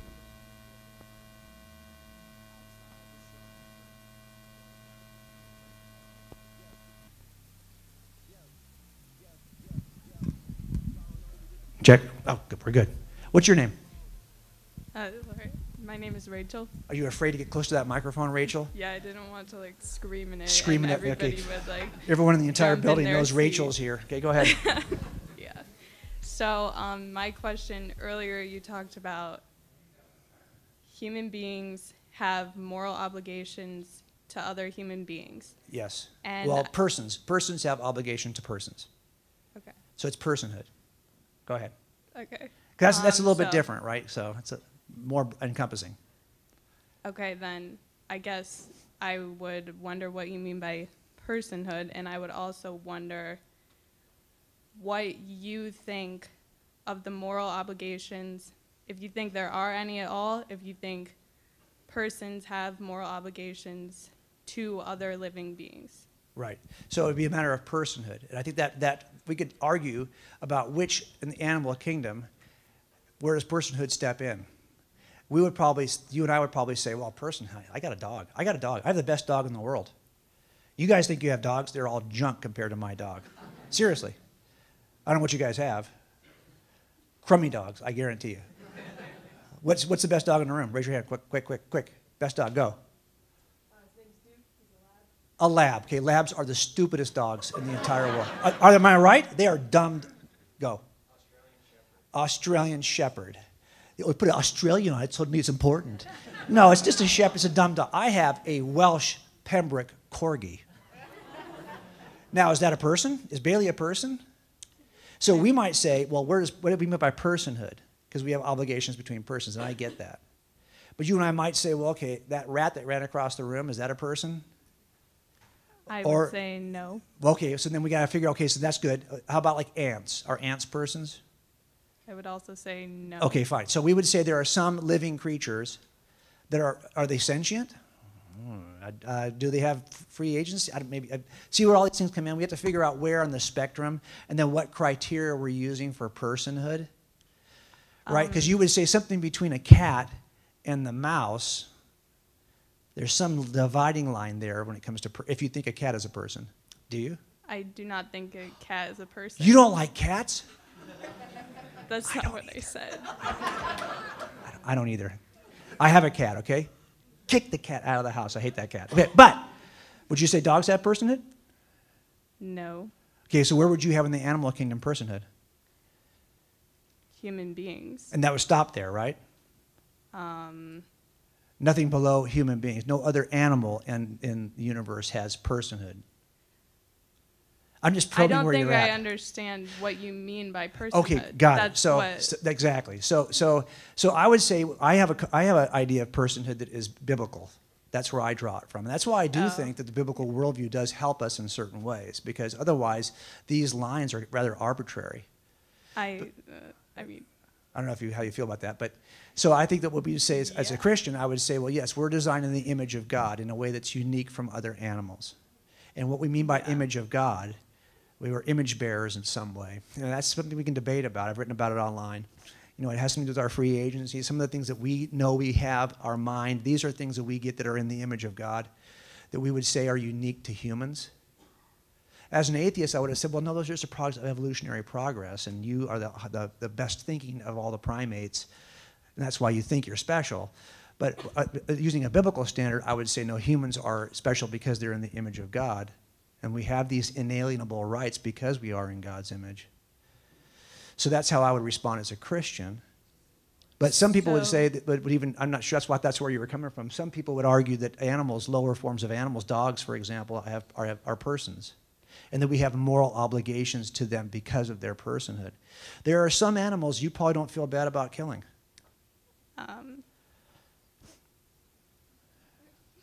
Right? Well, how about this? I don't feel bad. Well, I mean, you wouldn't have a problem setting a mouse trap if you got a mouse problem, would you? I think there are other ways you could go about that. Okay, like we just channel them out of the house, or I'm not sure how we can't poison them though, right? So I just think you're trying to get me to say no, I'm not trying to get. No, I'm not really trying to. I'm just saying there's a spectrum, right? So if we say, well, it's beyond animals, it's just about living beings. There's lots of insects you don't mind killing, right? You don't try to save every mosquito that's biting you. You swat it. I know what you mean. Okay, so we're all trying to draw distinctions on where it is that we think life is somehow different enough from us that we don't have certain moral obligations to it. That's all I'm saying. And I think, so I'm using a biblical source. Now, we can argue, there's been lots of theological, for 2,000 years, we've had arguments about the personhood of animals. Will there be pets and animals in heaven? This is an argument is classically made by the church fathers. So I think there's ways to kind of split that debate. And so I don't know, I'm not really sure where I've fallen on both sides of that theological debate. I don't think it's important, it's not an essential. Of the personhood what other living things have personhood? In other words, what other living things have personhood that would require from us a moral obligation? I see. So I guess I'm asking, what is your stance on that? Okay, so my stance, I'll answer this last question, and then we'll hop in for a follow-up later. But my stance on that is that I think that stewardship of our environment only makes sense under a biblical worldview. Because under an evolutionary worldview, a naturalistic worldview, why would I feel bad that I eliminate weaker species? Especially if it helps this species to thrive. And don't tell me that, oh yeah, every species on the planet has to be in absolute equilibrium in order for us to survive. We are here now through a rich history of destruction through evolutionary processes, in which we, as the smartest species, rose to the top by killing everything else. So under that model, I don't know why I would feel a certain stewardship to my environment, but under a biblical model, we're told that we were put here to steward the environment. So I do feel that obligation as a Christian in a way I didn't feel before as an atheist. I didn't care what species of owl in California is going to have to be eliminated so we can irrigate this land and have more corn crops. I couldn't care less. But now I get it. I'm here to steward all of this. I'll answer more after let's come back around and come back to the second question. Thanks. What's your name? Brian. Brian, good to meet you. You as well. Thanks for coming to Columbus. You were great at XSI as well. Oh, thanks. Yes. So are you familiar with the euthyphro dilemma? Yes. Okay. So for those who may not and everyone I talk to about this has a different way of parsing it out. So sure. Parse it out for everyone, and then we'll try to respond to it. Sure. The way I've learned about it is that if God is the moral, how do I say it? I'm going to butcher this. If God is the moral source for our morals, does he have a reason, yes or no? If the answer is no, then he's illogical and therefore he's not perfect. If the answer is yes, then his reasoning is the higher standard for morality. Would you say I hit that on the head? Yeah, so here's how I typically would struggle with it before. Okay, so look, if all moral truths are simply proclamations of God, then God could easily change his mind on certain things and they would no longer be morally virtuous or morally vile. In other words, if rape is only wrong because God said it is so, well then God could change his mind, right? And it could be okay. Doesn't seem right? Or maybe what it is that no, rape is wrong and God understands it, recognizes this principle and simply transmits it to us. Well, if that's the case, we can take God out of the process. If rape is wrong, transcendently, we don't need God to tell us. We can find it some other way. Yeah. So you have two choices. Either he's the source of moral truth, in which case it seems kind of like willy-nilly, he could change his mind, or he's simply the transmitter of moral truth, in which case he could step out of the way and we could still know moral truth. Well, that's the two dilemmas, right, this problem. But that's not what Christians believe anyway. I mean, our view is that he's not the source. He's not creating moral law. He's not sitting down one night and going, okay, I got to do 10 commandments by tomorrow. Okay, this thing, first commandment. And he writes it down.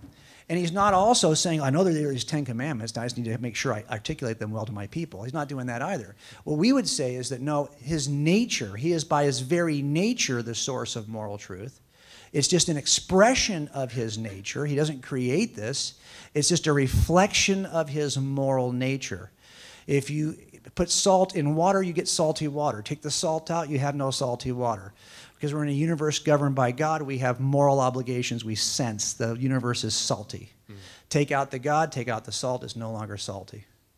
So we would say that moral truths are simply a reflection of his nature. They're simply what happens when God is in a universe. It becomes filled with his nature, and then we sense these obligations. It also becomes filled with his logical nature, and we also have those same logical constructs because that salt is also in the water. Yes.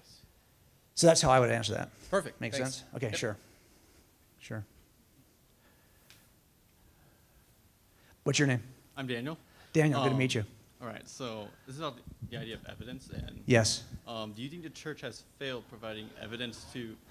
They want you to get closer to the mic so the whole world can hear you. Oh, great. Yeah, yeah, great. All right. So do you think that the church has failed providing evidence to the Christians and congregations and such? And do you think that's what's creating a very weak faith or a lack of a strong Christian? Well, all we can do is look at surveys to kind of see if that's true. I know this. When I became a Christian, I want you to imagine this little thought picture for a second. Imagine you're an alien, and you're coming into our universe, and you're approaching Earth, and your adjutant, another alien, says to you, hey, we're going to get to Earth in a minute, and when we get there, you're going to meet some people called Christians. And if you want to know what they're like, I have a book. And he hands you the book. Here's their Bible, and you read the Bible as an alien, never been to planet Earth, and you go, okay, I've read the Bible cover to cover. I get it. I now know what Christians are like. And then you got here, and you met people in the church, or you saw how we're doing church. Do you think any of this would be what you expected to find if all you had to start with was this Bible? I don't think so. So I was that alien at 35. I had never been in a church in my entire life until I stepped foot, except for like a funeral or a wedding, until I stepped foot in that first church. And this guy provoked me, this pastor. He said, oh, Jesus is a smart guy, smartest man who ever lived. As a matter of fact, all of our moral teaching in America is really based on a Judeo-Christian ethic that Jesus of Nazareth advocated in just a couple of sermons. And I said, okay, really? So I bought a Bible to see if that was true. And I thought everyone became a Christian the way that I did by looking through all the scriptures and looking at it evidentially. Of course, no one becomes a Christian that way. So now I don't know that this is going to solve whatever problems that are ailing the church. I don't know. But I know when you ask young people, people between, say, 17 and 30, that's still young to me, 30, it's pretty sad. But if you ask them, why did you leave the church, they will tell you in their own words. And the categories break into lots of statements about intellectual skepticism and a few claims about hypocrisy. There are claims that people will make leaving the church to say, hey, Christians are hypocrites. But they're only about 20% of the complaints. Like 80% is intellectual skepticism. So I think that if we, again, is that really why they left? I don't know if that's really why they left. That's what they're telling me. I would like to be able to address those issues. So is the church doing this enough? Probably not. I mean, I think you guys already know the answer to that. If the first time you're having these kinds of thoughts and conversations about your faith is when you're listening to a speaker who's talking about making a case for your faith, if you haven't been hearing that in your church every single time you guys meet, then probably we're not doing enough. Thanks. Yeah, thanks. My name is Stephen. Stephen. And we want to thank you for coming to Central Ohio. Oh, sure. You've had a great impact on this area. And I've read your books. Great work. Oh, thanks. 2 of them, and even the children's one. Oh, cool. But, I have a fun question and a mystery. Okay. God values our faith. And we live a life of faith. We don't see God. And we exercise. And he gives us situations, to become stronger and stronger. And that's a mystery to me. And I'm eagerly awaiting, the ray of eternity. What is that? I think that faith will be carried over into the next life. And have you thought about that? And what is that going to look like? It seems like faith is like, God, trusting God, but yet independent and creativity, and he desires for us to move on our own in many, many ways, but have a faith base. Okay, I'm going to answer that. Let me ask you this. I'll answer any follow-up in a second. So let me get the guy behind you also get a chance real quick. I'll answer that question for you for sure, Stephen, okay? Okay, thank you. So I need to define what I talk about when I talk about faith, first of all. You raised a good question about faith. Will there be faith in eternity? So I always look at it this way. Beliefs, I think, are categorized in 3 categories. One, you can have some beliefs that are unreasonable. If you think you get warts from frogs, we have science now that tells you how you get warts. You don't get warts from frogs. If you believe you get warts from frogs, you hold an unreasonable belief because it's actually a belief in something in spite of evidence to the contrary. If you hold a belief that's blind, you just don't know if it's true or not, you just always accepted it as true, well, then you hold a blind belief because you hold a belief even though you have no evidence for or against this thing. Or you can have what I call a forensic belief, which is a belief that is what you believe to be true in light of the evidence you have, even though you can't answer every question. Faith is the same way. You can have an unreasonable faith, a blind faith, or a forensic faith. What I mean by that is that in every trial I've ever worked, I have not been able to answer the questions that the jury wants me to answer. I've had cases where the guy killed his wife, he got rid of the body, and then he claimed that she ran off. And I couldn't tell the jury how he killed her, when he killed her, where he killed her, how he got rid of the body, how he even moved her car. I couldn't answer any of those important questions. They still found him guilty, even though they had unanswered questions. So in other words, they took a step of trust based on the evidence we did have, even though they had open questions. That is the kind of faith that I think we have as Christians. Now, I don't think we'll have that after we're on that dot that leads us into eternity, because the question will be resolved. I won't have to make an inference from evidence. And by the way, this is exactly what Jesus of Nazareth asked for his hearers. He said, if you don't believe what I'm saying to you, at least believe on the evidence of these miracles. Really? You don't want us to believe this blindly? No. I'm going to do some stuff in front of you first, then that should demonstrate it. And when John the Baptist had problems in his own faith and sent his disciples, because John was in custody, and his disciples went to John and said, hey, Jesus, and said, Jesus, John just sent us. He wants to know, are you the one? Think of what Jesus could have said to John. He could have said, hey, are you kidding me? John's asking this question. John, my cousin, who leapt in the womb when our mothers met, John who baptized me, that John, who's all his disciples are now my disciples, that's the John who now is wondering if I'm, really? You tell him to go have some more faith. You tell him to go pray about this. You tell him to suck it up. He could have said a number of things. Instead, he said, no problem, hang on. He worked 3 miracles in front of John's disciples. He said, go back and tell John what you just saw. That's a very evidential approach to asking us to believe something even though you have open questions. I've never asked a jury to render a verdict in which I knew they didn't have huge open questions that they were never going to get answered. I couldn't even answer them afterwards when we would meet after the trial. I don't know the answer to those questions.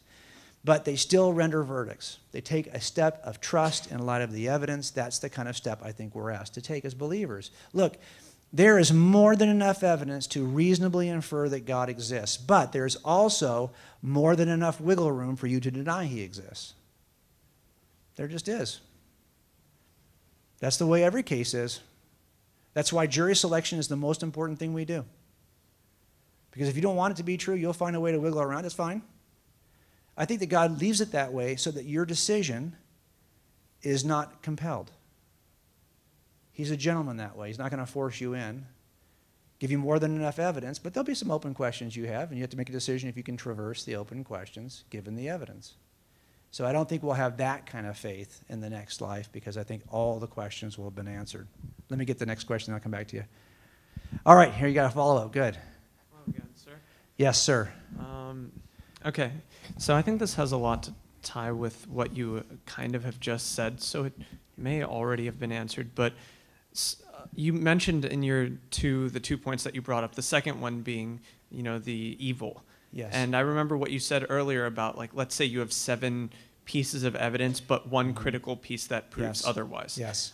So in that case, for the second piece of evidence, for almost a justification of evil, it seems like a lot of that justification ties to an afterlife, and then the afterlife itself, like, is justified by the existence of God. It seems a little bit circular, and if we can't, and this is the blind belief that you talked about, if you can't, like, prove the existence of an afterlife, is it fair to say that the rest of the evidence holds and therefore God exists? Right. Okay, so let me answer that question. So let's take a look at, for me, it's not so much an afterlife. God says there's an afterlife, so therefore there's an afterlife. It's that I think that we have good reason to believe that the material life we live, the material existence we experience in the universe is not all there is. Okay. So that's where that's the case. If our material existence is not all there is, if there is an immaterial reality about the universe, this opens up some other options. One of which would be that we are not going to live a purely material life. So I think evidence for mind and consciousness kind of point in this direction. I think even Thomas Nagel, somebody mentioned, the atheist who thinks there's foundational problems with material evolution, because he doesn't believe that it accounts for the immaterial experiences of mind that we experience, even rationality. We cannot get this, he believes, and I think he's right, from a purely evolutionary material process. So that opens up the door to an immaterial experience that we would all have. And since we're having this material experience now, I think we have to at least consider the possibility, and this is the claim. So again, if the problem is, Epicurus says he's shaking his fist at this notion of God that he thinks that we hold, well, then you at least have to be fair and shake your fist at the entire notion of God that we hold. Because the entire notion of God we hold is the God of an afterlife who's promised us a life with him in eternity. And that's part of the equation. You can't say, well, I'm going to ignore 5 attributes of God so I can shake my fist at the other 2. Keep in mind that the God you're complaining about is more than what you've just described him. So that's why I think it's fair for us to include that, because that's the God he's shaking his fist at. Make sense? Okay, next question. Thanks. Thank you. Appreciate you. All right, the man with the voice. I want That's right. I won't go back and circle around on the theological question again, but more on the historical one that you said we could maybe divulge a little bit in the Q&A section. So, what, I guess briefly, what is the best historical evidence I think this is a good question for the audience as a whole. What's the best historical evidence you can give for the Christian faith? The best I'm not a big fan of that word historical. So what I look at, remember, everything we work in cold cases, we're working, any crime you're working an event in the past. We don't get to watch crimes in live time. We're not like scientists who work in a laboratory environment with crime. We are always examining events. I guess you could call them historical events, even if it's only 30 years ago or it's only 30 minutes ago.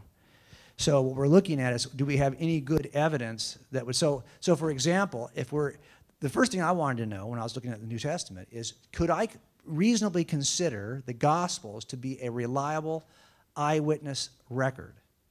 That's up for debate, and people will debate that for ages, okay? And I've written a ton about this in my books and on the website. And what I try to argue is that I think we've got good reason to at least suggest that the authors of this account wanted it to be considered an eyewitness account. We have statements like John at the end of his account where he says, hey, I'm writing about all that Jesus did. I could write a lot more. I could fill books with all this stuff. Okay. Then the question is, well, is it a reliable account? Is it an account, an eyewitness account? And then is it a reliable account? And if it's a reliable account, this is how, by the way, I get supplemental reports from 30 years ago in which a witness has been interviewed by a detective in 1972. Now, that witness has been dead for 10 years. So I have no way to go re-interview that person. And the detective has been dead for 5. So now I have no way to go interview the writer of the report. But I've got this report I have to assess, even though I have no access to the first eyewitness or the person who wrote about the eyewitness. That's much like the Gospels. Well, I know how to assess those reports. There's 4 factors. I talk about them in cold case. 4 factors we use to assess eyewitness reliability of any document, of any eyewitness. So those 4 areas are the 4 areas that I pressed into service as I examined the Gospels. So for me, remember, when someone asks you, what is the one reason why you believe this to be true, I'm always a little bit hesitant because I never have one reason.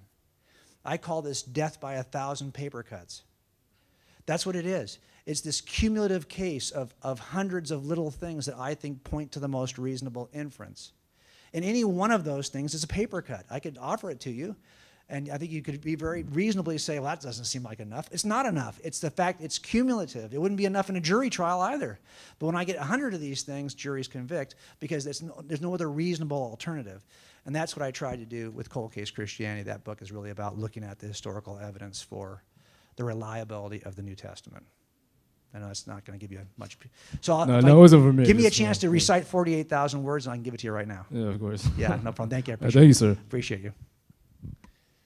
Hi, what's your name? My name is Frank Eubanks. One factor, there are people who are atheists, they may say, what difference does it make if there is a God, because the life that they live is not good enough to go to heaven.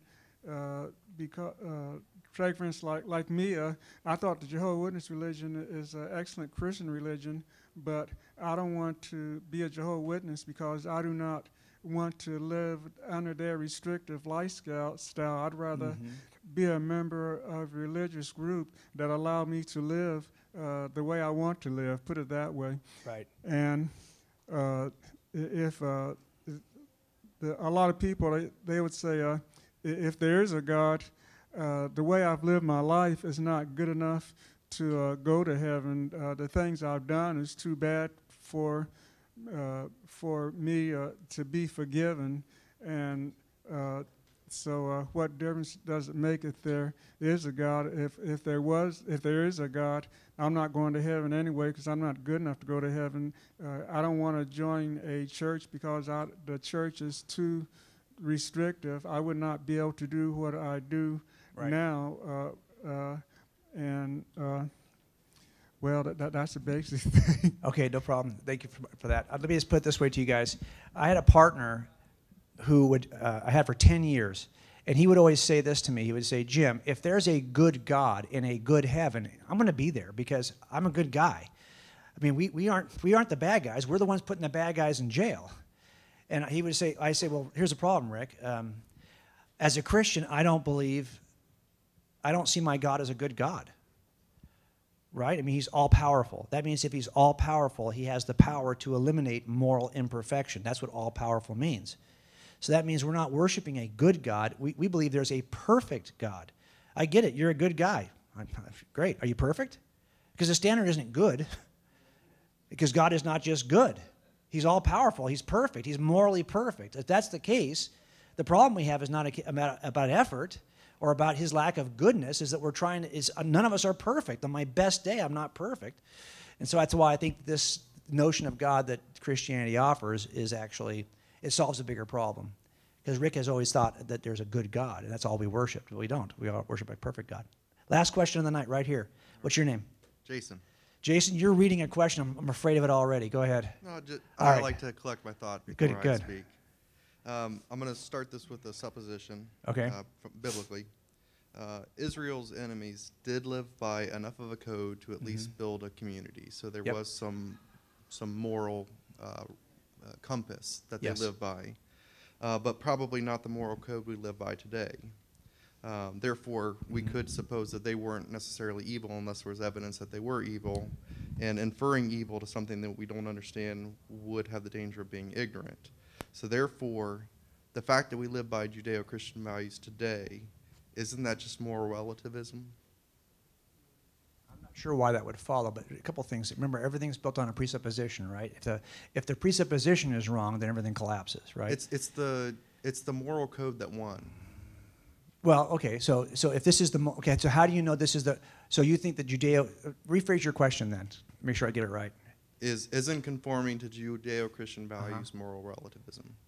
Well, I mean, what we would do as opposed to a culture that was defeated. Okay, well, let's just go back to, first let's talk about the culture that was defeated.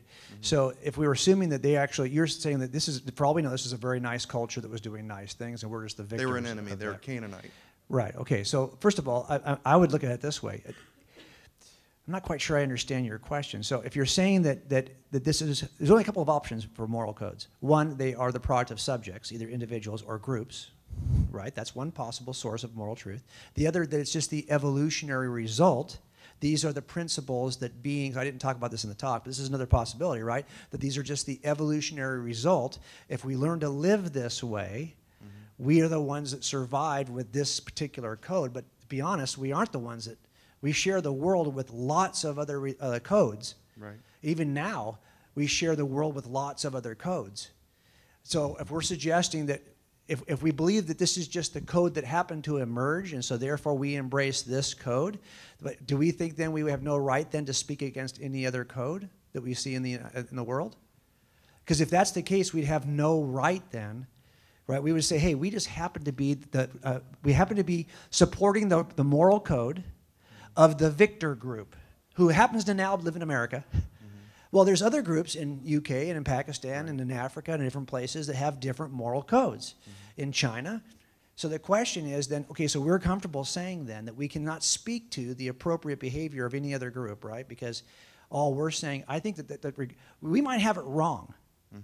But it seems to me that there is an objective transcendent code that sits above all of these things. Except that that's so the question that becomes, well, no, what I mean is, okay, let's ask the question then. Or are you willing then to say that all we happen to be in possession of is the code that won? So therefore, it's not necessarily true or good or bad. It's just the code that won. But we're actually probably in the minority of people of the planet who holds this code the way we hold it. Sure. So are we unwilling then to say that, So we would say, hey, whatever you're doing over there, whatever you're doing to Americans in your custody, whatever you're doing to Christians in your whatever you're doing to Muslims in your population, we're not going to say anything about it because we don't think it's good or bad. There is no good or bad. There's just whatever's working for you as the victor group. I don't think you're willing to do that. Oh, no. No, and I'm not either. Okay, so then the question becomes, okay, so whether or not the code we might have happens to be the victor group has nothing to say about whether or not it's true or not, or it's the code. It may very well be that the victor group happens to have the code. Mm-hmm. We wouldn't know that, right? God said he was good. Right, and but therefore forget he's good. right, I agree with you, but I'm with you on that issue, but just for the sake of argument, but just because your group happens to have survived with this code does not mean it's only true because your group has it. Well, that's actually my question. Right, so it may very well be that your group has the true code, the code that has an objective transcendent foundation because your group has decided to bend its knee to the objective transcendent source. Now, your group might win in the end, but we haven't really. But let's just say we did, and now the whole population of the entire planet is Christians. Well, it doesn't mean that that's just a relativistic answer to morals. It may just be that the group that happened to win happened to also embrace the code that came from the objective moral source of truth. Does that make sense? It does. So but if someone said to you, well, how do you know that you're just, I don't think that that's the case. If that was the case, then we would never be able to complain about any other culture and the behavior of any other culture. And we do that all the time. Even someone like Sam Harris, who argues that really what you're seeing here is he believes in objective, transcendent moral truths, but he grounds them in the transcendent, objective nature of human beings. That is the group that's common to all of us. Right. That transcends any small people group. The species transcends that, and he says we do those things that aid in human flourishing. But of course, the problem is the loaded word flourishing. What do you mean by that? Mm-hmm. People will disagree about what they mean by what causes a group to flourish, a species to flourish. Some might say, no, that's a bad definition of flourishing. This is a good definition of flourishing. That means there has to be a standard above those two definitions that you're judging good from bad. Now you're stuck with me again. See the problem? I don't think you can ever avoid the problem that we have to have an objective standard by which we even judge those kinds of proclamations. And I don't think that Harris thinks flourishing means survival, because people do all kinds of bad things and aid in their own survival. We're here right now because our people groups at some point in the past killed everybody who was in competition with them. So we are here as a result of some pretty bad behavior that's somewhere in our own historical past. So survival can be aided by bad behavior. But that's not what he means, of course. But then he has to steal a concept of righteous living, flourishing, that he doesn't have yet because that's the code that we're talking about. Anyway, hope that helps a little bit. Thanks. Hey, thanks so much, guys, for having me. I appreciate it. I'll be in the back for a few questions at the end if you want, okay? Thanks.